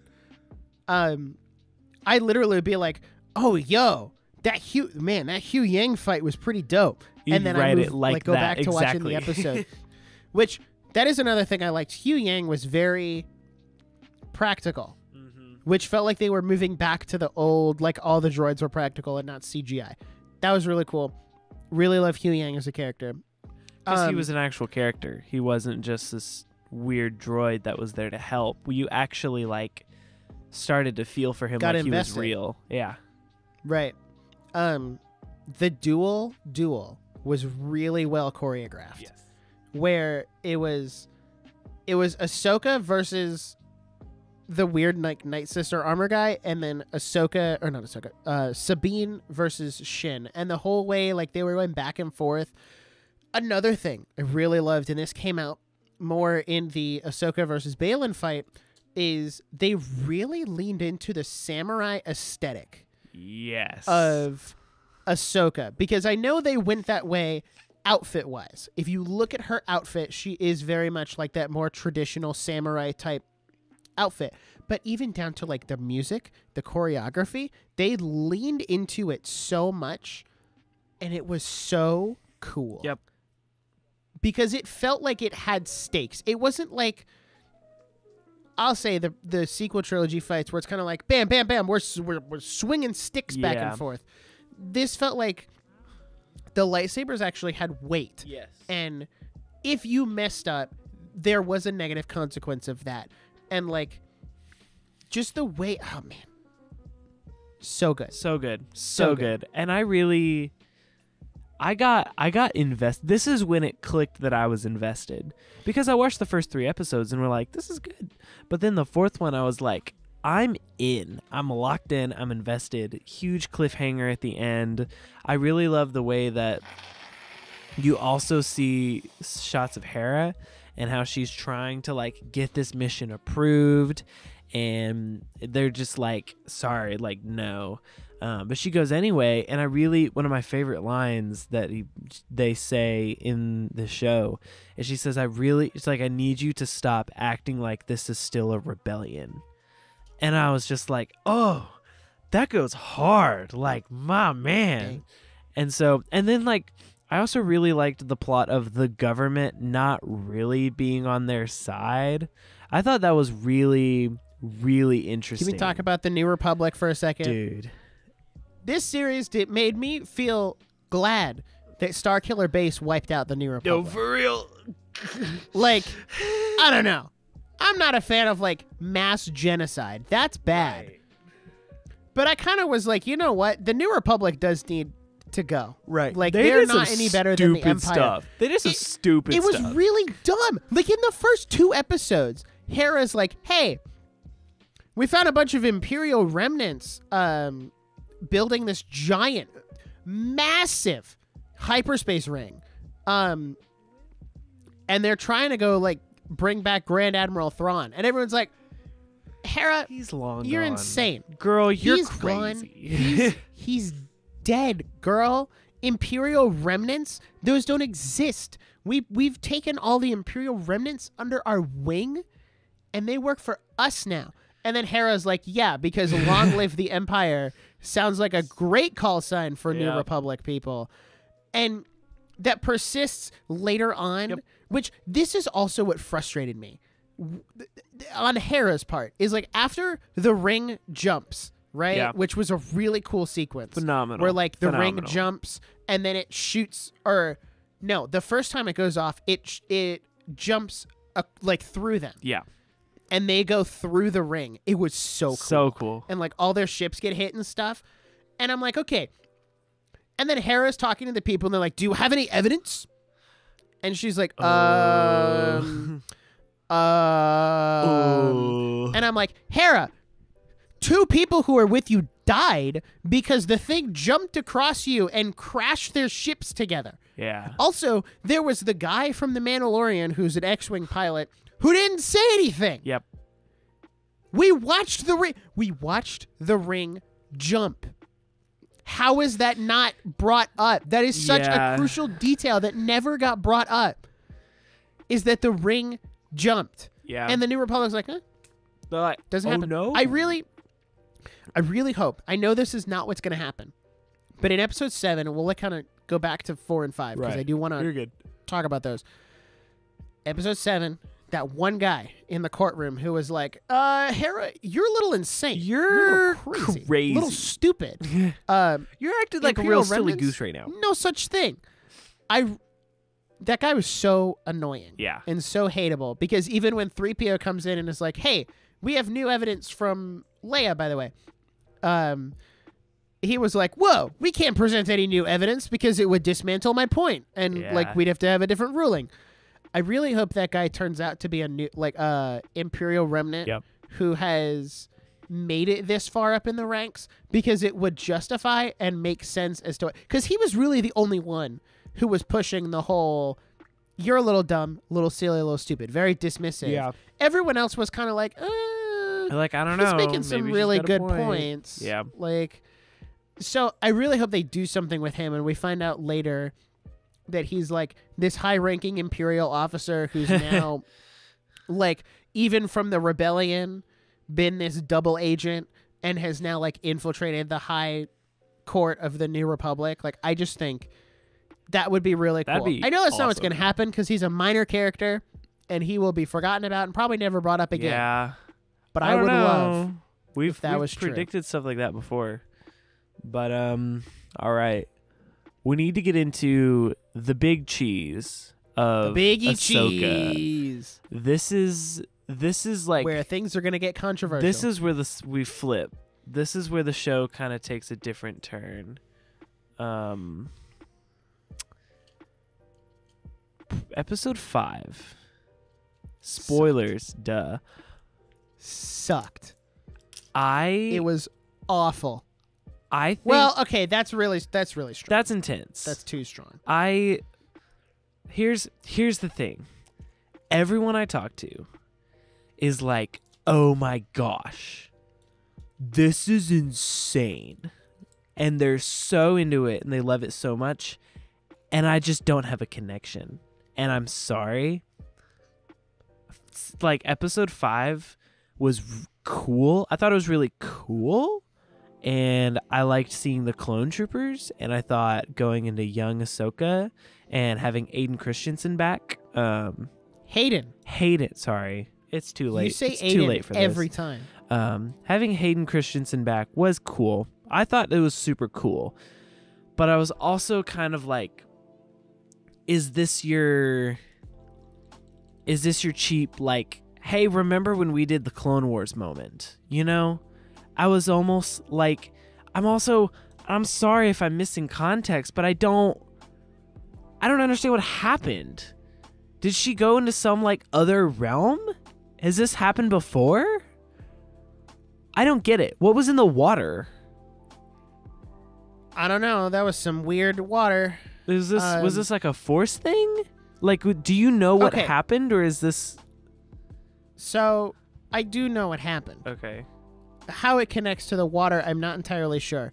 But when she's the main area where she's at with Anakin, where it's got like all the different paths and it looks like they're in space, that, according to Dave Filoni, is the physical manifestation of like where the Force converges, because that realm is the only reason Ahsoka is still alive. Right. Because in Rebels, she dies. Right. Because she fights Vader and dies.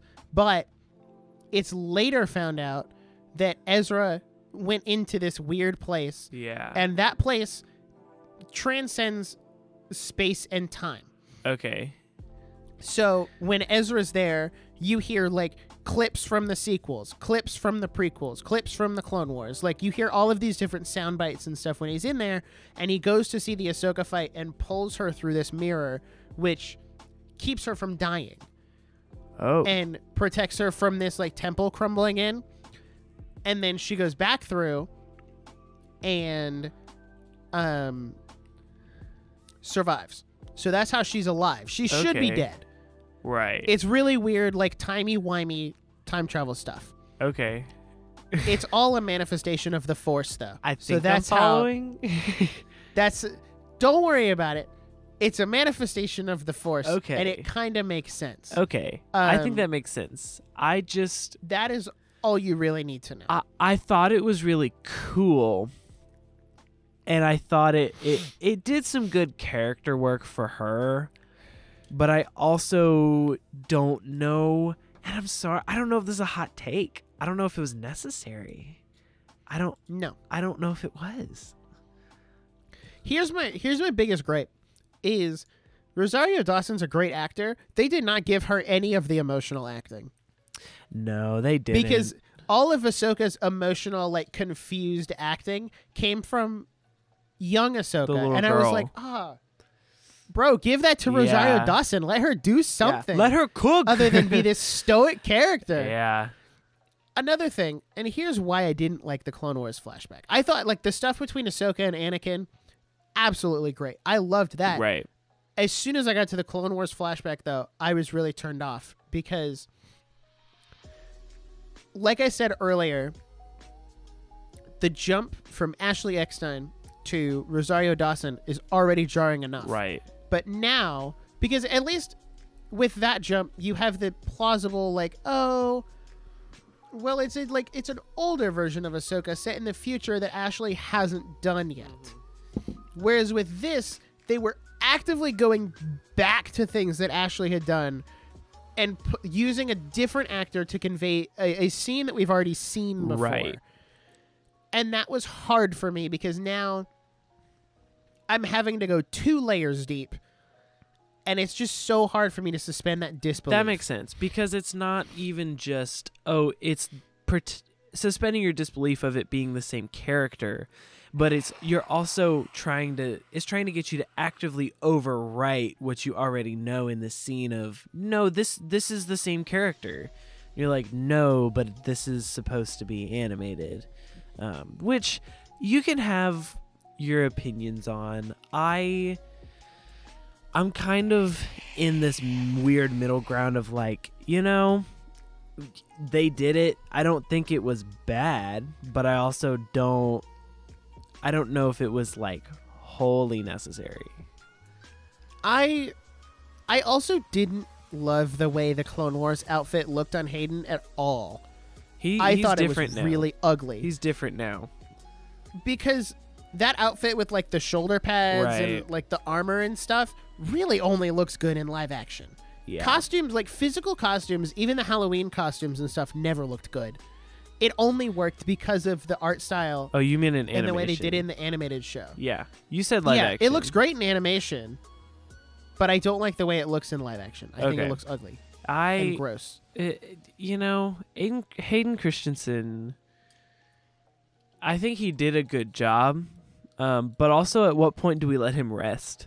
Like, just leave that poor man alone. They really wanted to put him through like his redemption arc. They were like, oh, you guys like Hayden Christensen now? All right, we'll put him in every single project. Which, now that you actually like him, he did a great job, and I think, and we'll get into the last episode in a little bit, but I think the last episode of his Force Ghost being there had a bigger impact on me, and I felt more from that like 3-second scene than episode 5 in its entirety, because I felt like what had happened in episode 5, because it was in this weird dimension, wasn't real.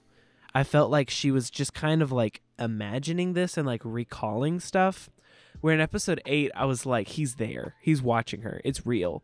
And so even though I know episode 5 like that was real, it didn't connect as well. Does that make sense?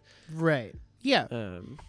I'd also be remiss if I didn't mention we got live action Captain Rex, which that I can give a pass. That's kind of a W. Because it's a guy in a helmet. Right. I'll take that all freaking day. We've been looking at Troopers for like ever. Like, we can look at Troopers. I get it. Yeah, There's certain stuff that I'm like, right. Whatever. Right. That was really cool. Yeah.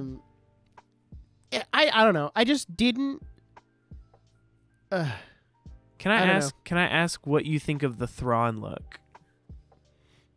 Oh, I love Thrawn. I think he looks great. I mean, there's certain things that look different, right? But it's kind of like with Thrawn, I get in the same predicament as like Count Dooku. Have you seen what Dooku looks like in the Clone Wars? Yeah, where he's got like that really skinny head and the really vertical beard, but he doesn't look like that in the movies. I can like with Thrawn, he doesn't have that chiseled like chin that he has in Rebels. Right. His hair is not like completely perfect, but I can also justify that because he's been stranded in this other galaxy for like 15 years. Yeah. So it would make sense if his facial structure had changed a little bit, even if he got like a little chubbier or whatever, just because he hasn't, had access to normal food or water. So like that I can give a pass. You're just like, I do whatever, think it's he great. looks different. Here's what I loved about Thrawn, though, is they took the time to get the voice actor in the makeup and did it. The guy who plays Thrawn, that's his voice actor from the show. So he Really? sounds exactly the same. Because I wasn't expecting them to do that. When I heard who they cast, I was like, oh, that name sounds familiar. I thought it was the guy who was the bad guy in Indiana Jones. You know who I'm talking about? Oh, yeah. The new one. Yeah. In Dial I thought of it was Destiny. him.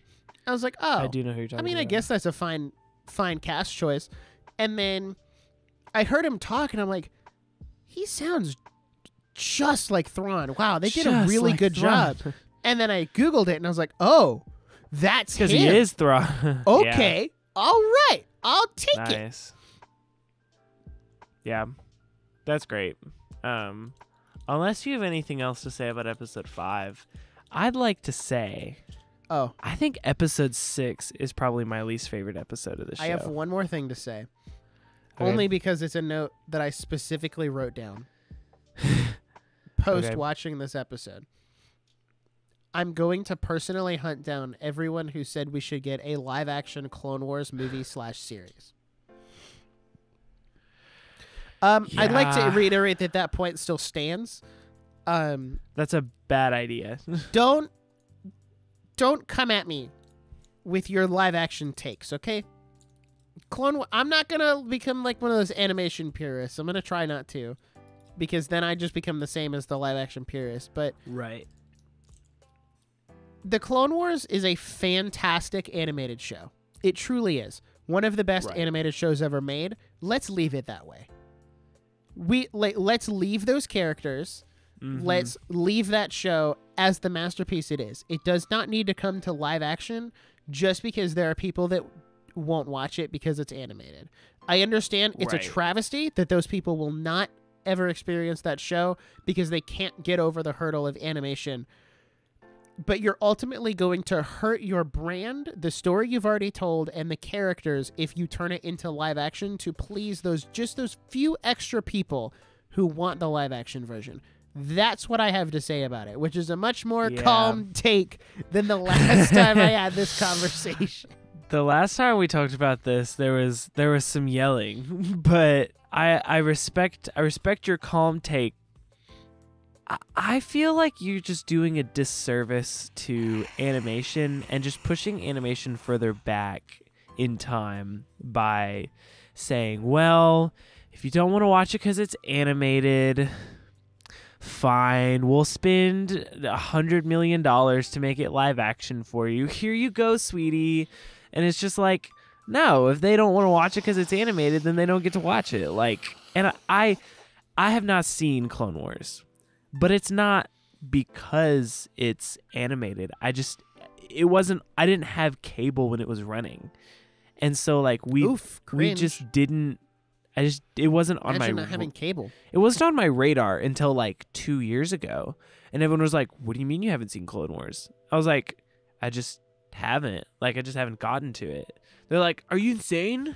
So, that being Yes. said, episode 6 is probably my least favorite. I don't think it was bad. I just thought it was boring. I couldn't tell you what happened in it. I'm sorry. Like, I don't know what I happened. gotta tell you about this note. Oh, gosh. What'd you say? Dude, some of my notes are so funny. Okay. I wrote down, so we can use Thrawn's voice actor as his live action actor, but not Ahsoka? Mm-hmm. Okay. Legitimately a note I wrote. Does Ashley Eckstein do live action acting? No. I didn't think so. No. I didn't think so. I don't. I mean, she's probably had a live action role here or there, Right. but it's not like she's mainly a voice actress. Right. That makes before sense. anything else. So it was kind of like a I'm not serious. Right. It's one of those things That's really that I funny. wrote down as a joke. That's funny. I see what you mean about episode 6 being kind of boring. Yeah. Because it is pretty boring. I don't remember what happened. I don't know. Based on my notes, let's see, because I don't remember what happened either. A long time ago in a galaxy far, far away. Could the Star Wars universe be a story in the past told from another galaxy perspective? Shin Hati, more like Shin Hati. At least Balin is a man of his word. Whoa, that's a big Star Destroyer. So we can use Thrawn's VA as his live-action actor, but not Ahsoka. Okay. JK, I'm not mad. This guy plays the character well. okay, these guys are bad, but honorable since they gave Sabine her weapons and let her go without an issue. Thank God Sabine started using the lightsaber. A planet of hermit crabs. Ezra! And that was it. Oh, yes. This is when she Finds pulls Ezra up Bridger. to the frog planet where they have the shells Frog? and stuff. Hermit crabs, Jackson. They're not frogs. We know what frogs in Star Wars look like.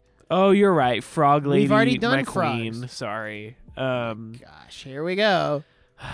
Sorry. I'm a simp for frog lady. That's my bad. This is the one thing I do like about Thrawn.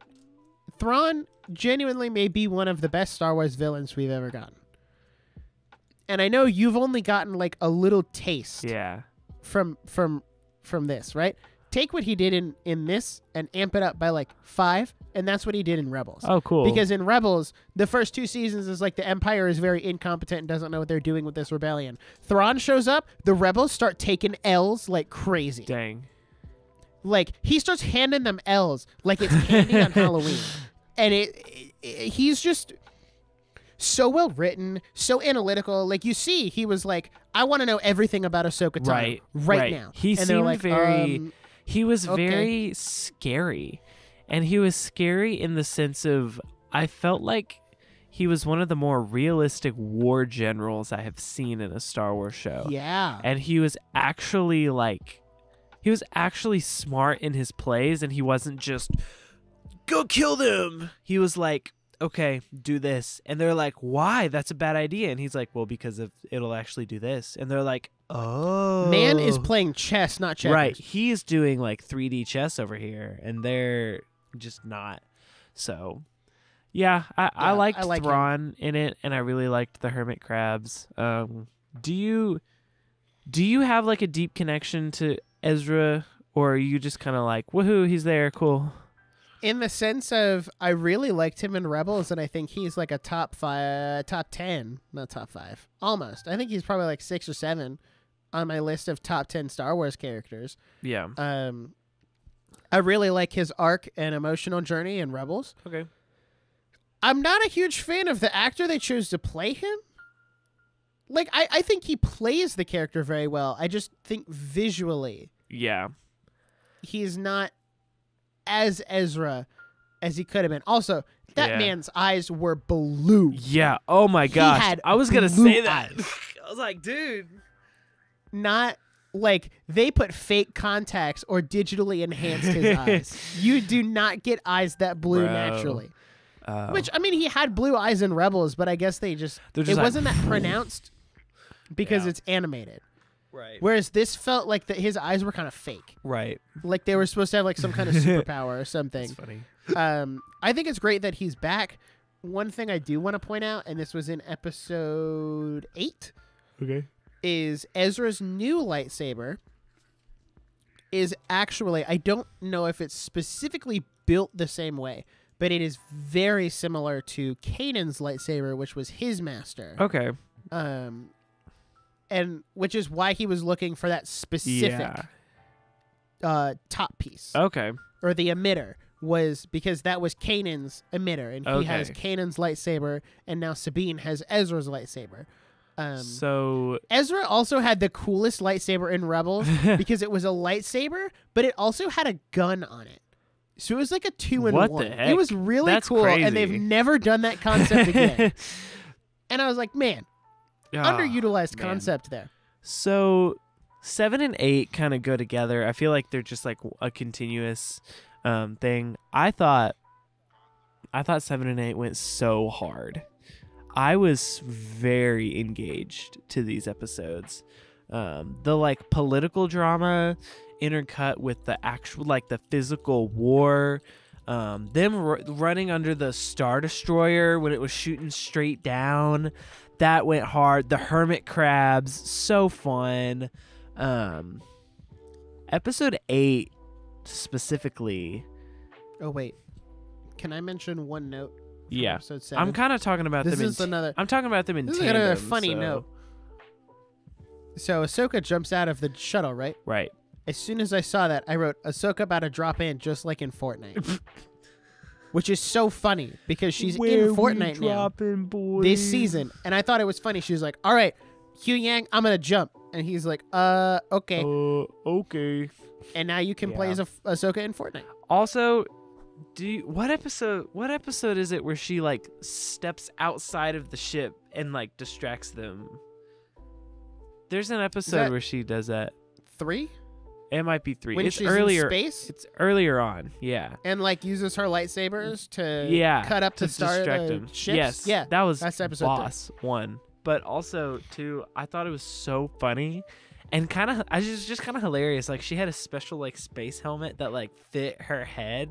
Yeah, and it was because she's it was got a good those look. special like for her hair. Sure. They're called what are they called? They're called Leiku, I think. Fake fan. Interesting. I don't know.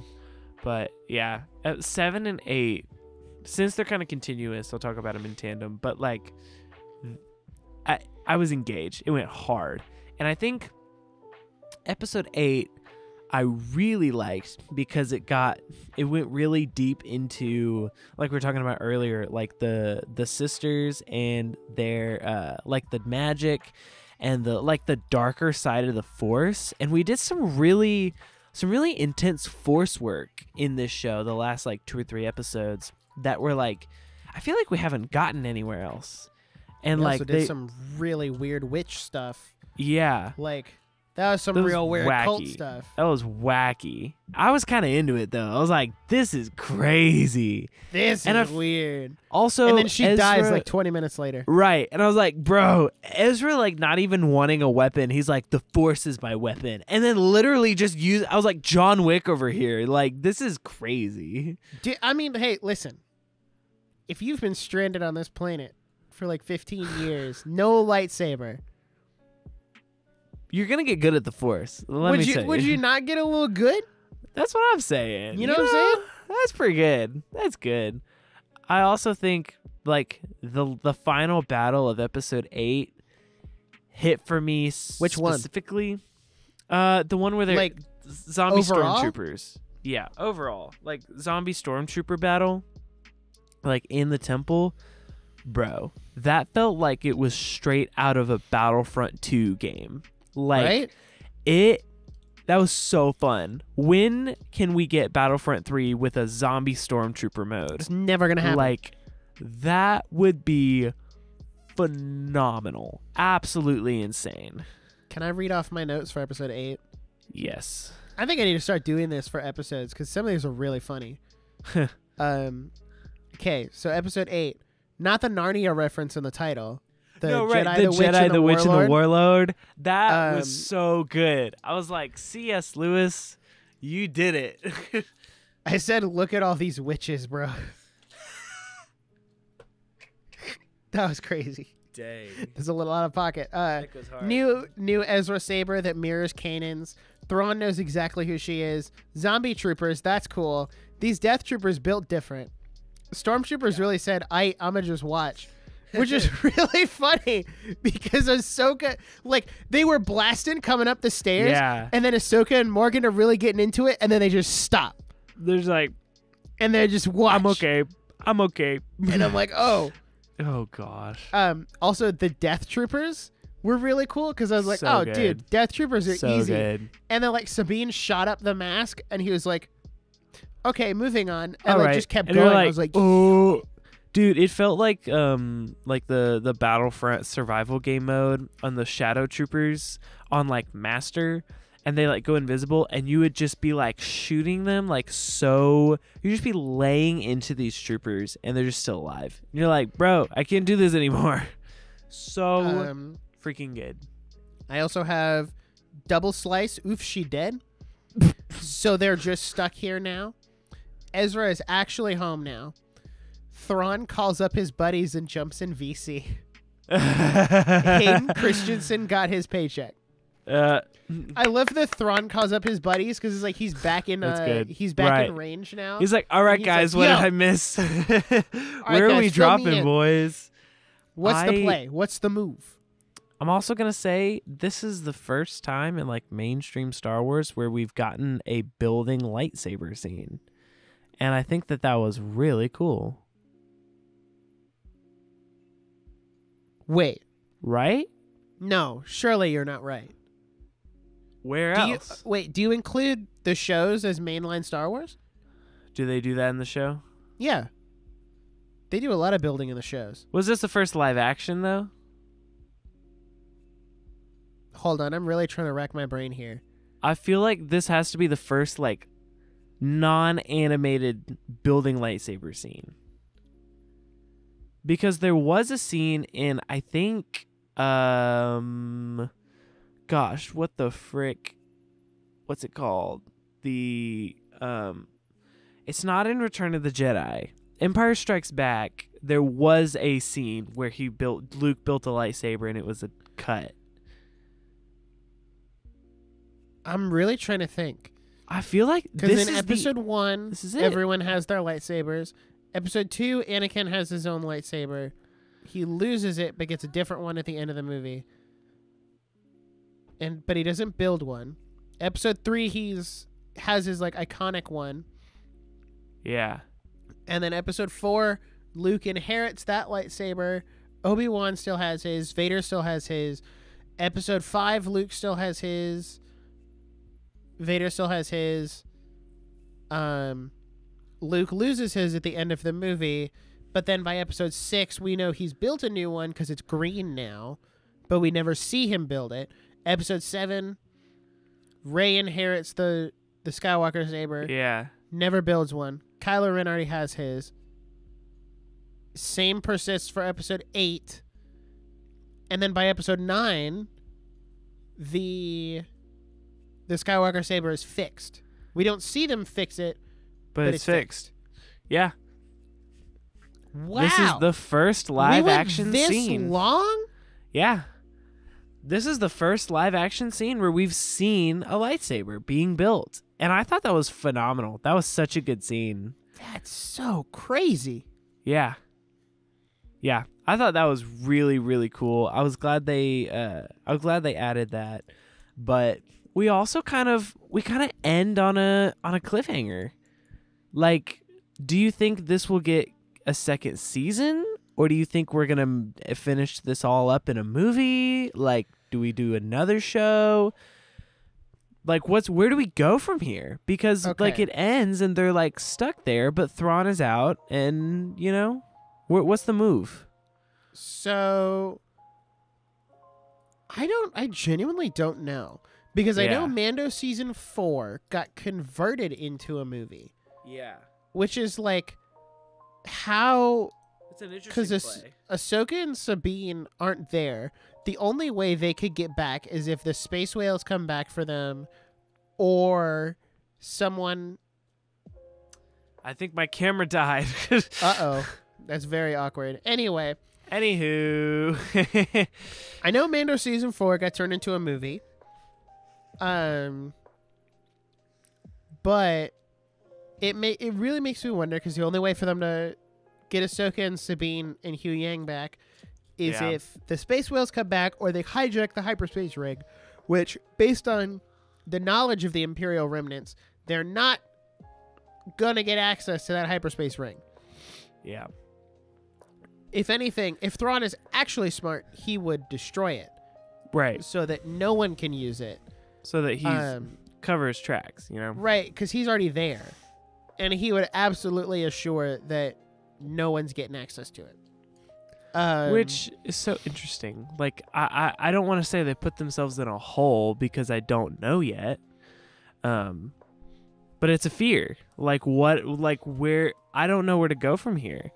I don't want the solution to be like convoluted, where they're like, oh, we have another like galaxy jumping ship that the Mandalorian happens to find, and he just used it, so he could go get them, because if you're doing a movie, they all need to be there. You know what they could end up doing?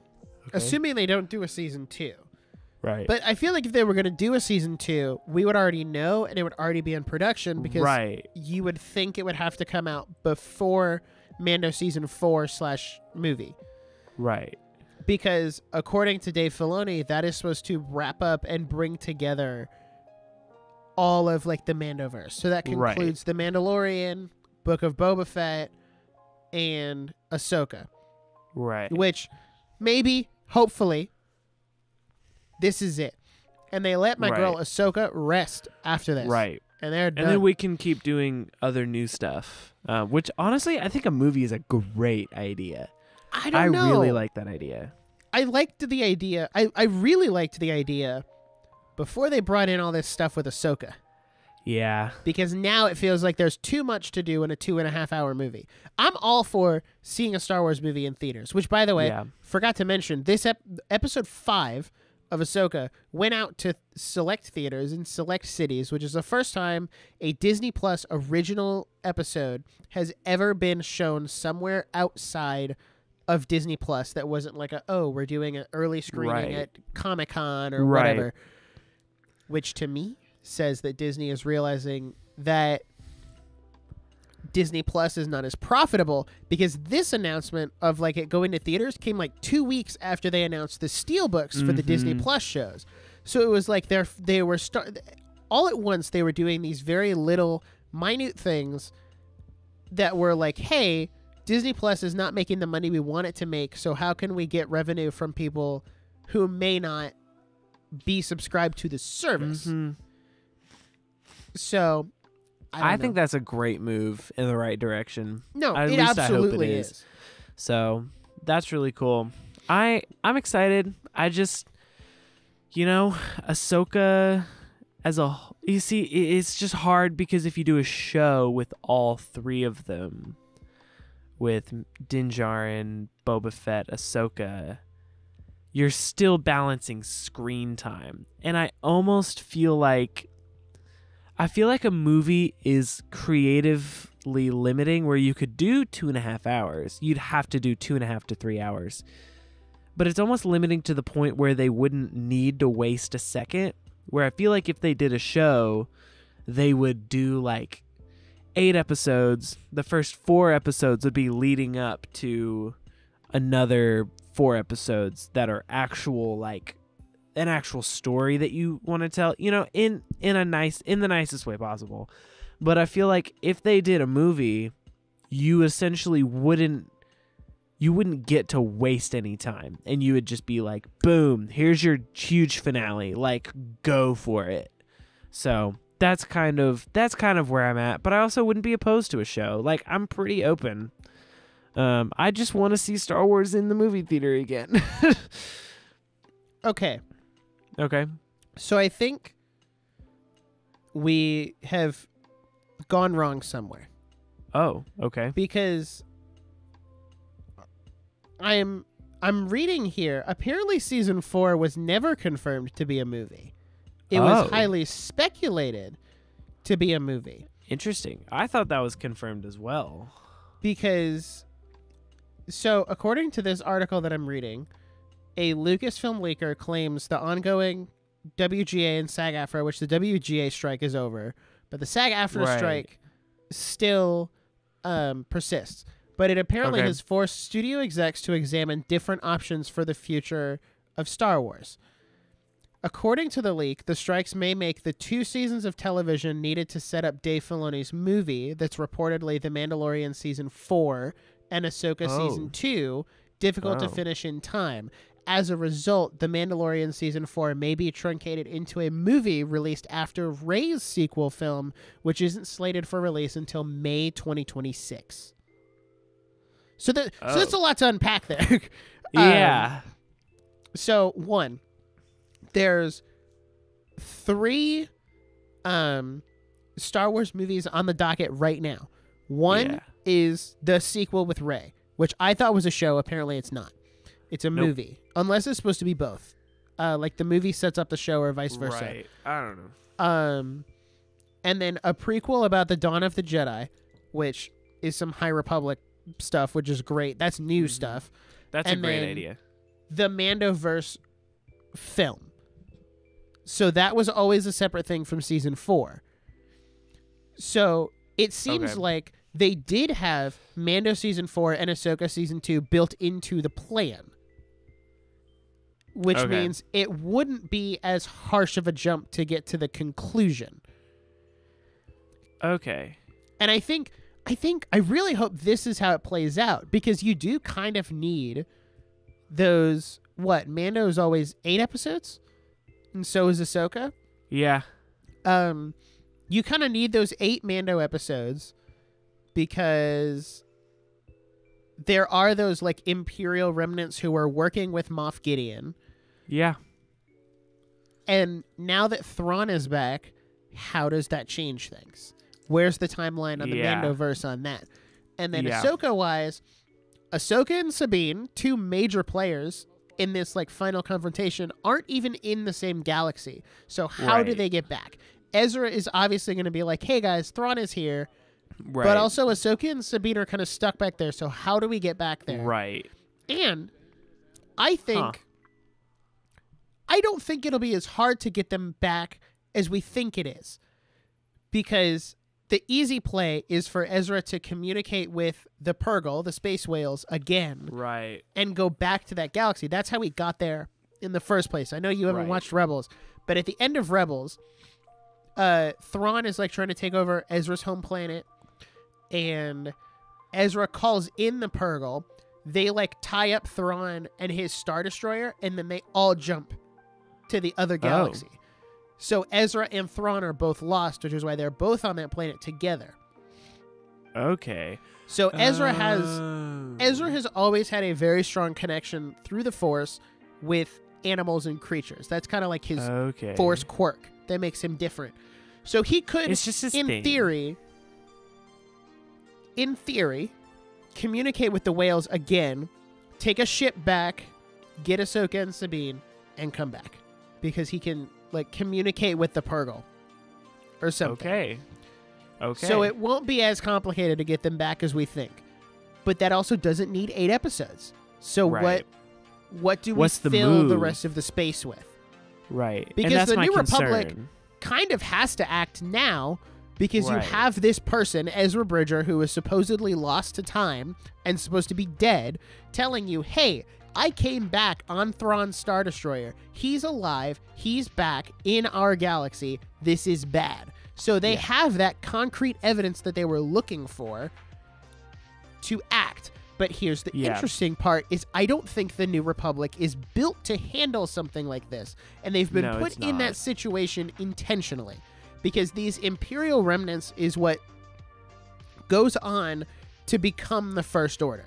So I think what we're going to see in supposed Mando Season 4, Ahsoka Season 2, and this movie is the final fall of the Empire, the New Republic's first real confrontation with any antagonistic force, and the rise of the First Order, which is something that was missing from Episode 7, was like, oh, the First Order is just the Empire and they're here, and we never knew why they were so similar to the Empire. We never knew how they came into power. How did this like New Republic with all of our favorite characters like Luke, Han, and Leia, how did they let another empire rise up? And this is starting to fill those gaps and be like, here's how we got from point A to point B. I appreciate that. I like that. And we said this earlier, like they're kind of playing catch up on the sequels, where it's like, if we just like really fill in every little gap with the sequels, which there's a lot of them, then maybe we'll like the sequels. Who's to say? I think I would view Episode 7 a lot differently if all of that plays out the way I just described it. Right. And you know a lot more about how... Because, one kind of disappointing thing is Thrawn is not anywhere to be seen in 7, 8, and 9.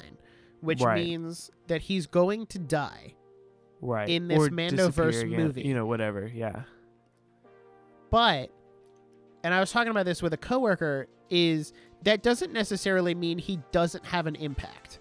Right, exactly. Because he could inspire General Hux or General Hux's dad who came before him. Like, there's definitely other people he can inspire that are high-ranking in the First Order. It doesn't mean he does nothing. Right. It doesn't mean, he's there and then he dies and he's gone. Right. Like, he can still destroy a lot of stuff. Interesting. Here's what I'll say to kind of like summarize as we close out. Yeah. despite my gripes that I had with the show, because I really felt like after episode 4, I was a little turned off until episode 8. Yeah. Like end of episode 7, episode 8, I wasn't that into it.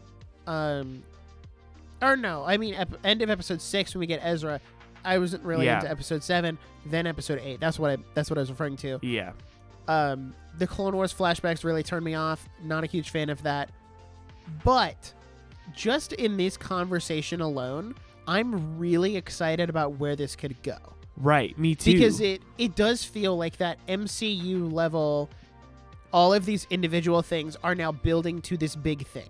Right. Which is fine to do the connected universe if you have the forethought. Like, I think maybe when Mando Season 1 came out, this wasn't the plan. But by the time they got to Season 2, because if you think by the time they got to Season 2, the Ahsoka show was greenlit. Seasons 3 and 4 were greenlit. Like, they knew where this was going since Season 2. So they're able to work all of those things together. Book of Boba Fett. They're able to bring, like, all this stuff together for this big culmination. And I'm really excited to see where it goes, because it could, with, like, air quotes and asterisks, could be the best Star Wars content we've gotten from Disney. Not overall, but just from Disney. And as I said earlier, they've lowered that bar. But with every show, like, you get Mando Season 1. Every good show, it goes up. Then you get Rogue One, or Rogue One came before. And then you get, like, Solo. And then you get, like, Mando Season 2. And then you get Andor. And then you get, like, certain parts of Ahsoka. And, like, you're slowly raising that bar back up. You're like, oh, okay. Wait, Star Wars can be good? I'm actually kind of interested in this Rey sequel movie. Like, there's a lot of potential for where that could go. Like, it just feels good to be interested in Star Wars again. Right. Like, I'm very, like, minor gripes with the show aside, Dave Filoni has made us interested again. And that's really what's most important. And so, like, you can have a whole discussion about, like, well, I preferred, like, this version of the character, this and that. That kind of, like, all amiss to nothing, because we care again, and that's really good news for Star Wars. Yeah. So that's kind of my summary is I'm excited for the future. I enjoyed this, even though I had little context. And honestly, I've never wanted to watch the Clone Wars more. And so that is a victory for old Nick over there. So unless you have anything else to say, I think we can wrap up. No. All right. Perfect. No. Well, I was excited to do this episode, but I'm also ready to be done. Because my allergies are killing me and I want to die. I've loved this episode, but I'm ready to go to bed. So I feel that. Thank you so much for listening to this episode of the Nerdiest Podcast. If you want to stay up to date with the podcast, you can follow us on Instagram and on Twitter at Nerdiest Podcast. Or is it just the Nerdiest Podcast on Twitter, right? It's just Nerdiest Pod. Nerdiest Pod on Twitter, the Nerdiest Podcast on Instagram. And if you like what we do here, you can support the show by checking out our merch with the links in the description. I'm sporting some right here if you're watching the video. Or you can get our Patreon to get exclusive episodes, or you can join the Spotify memberships, whatever you'd like to do. We're just doing exclusive content on there. And it's super casual and super fun. It's a great community builder. And that's kind of what's up. Speaking of which, thank you so much to Bearded Mana for being part of the Nerdiest Max tier on Patreon. We love you, good sir. Thank you so much. But if you're tight on cash, I understand. Me too. The best way to support us is by leaving a 5-star review on Spotify or Apple Podcasts or Pandora or wherever you are listening. And make sure you share the show with a fellow nerd. Make sure word of mouth is the best way for us to grow. So thank you so much. Merch link in the description. Everything else in the description as well. We hope to see you there. And we will see you in the next episode. Until then, bye.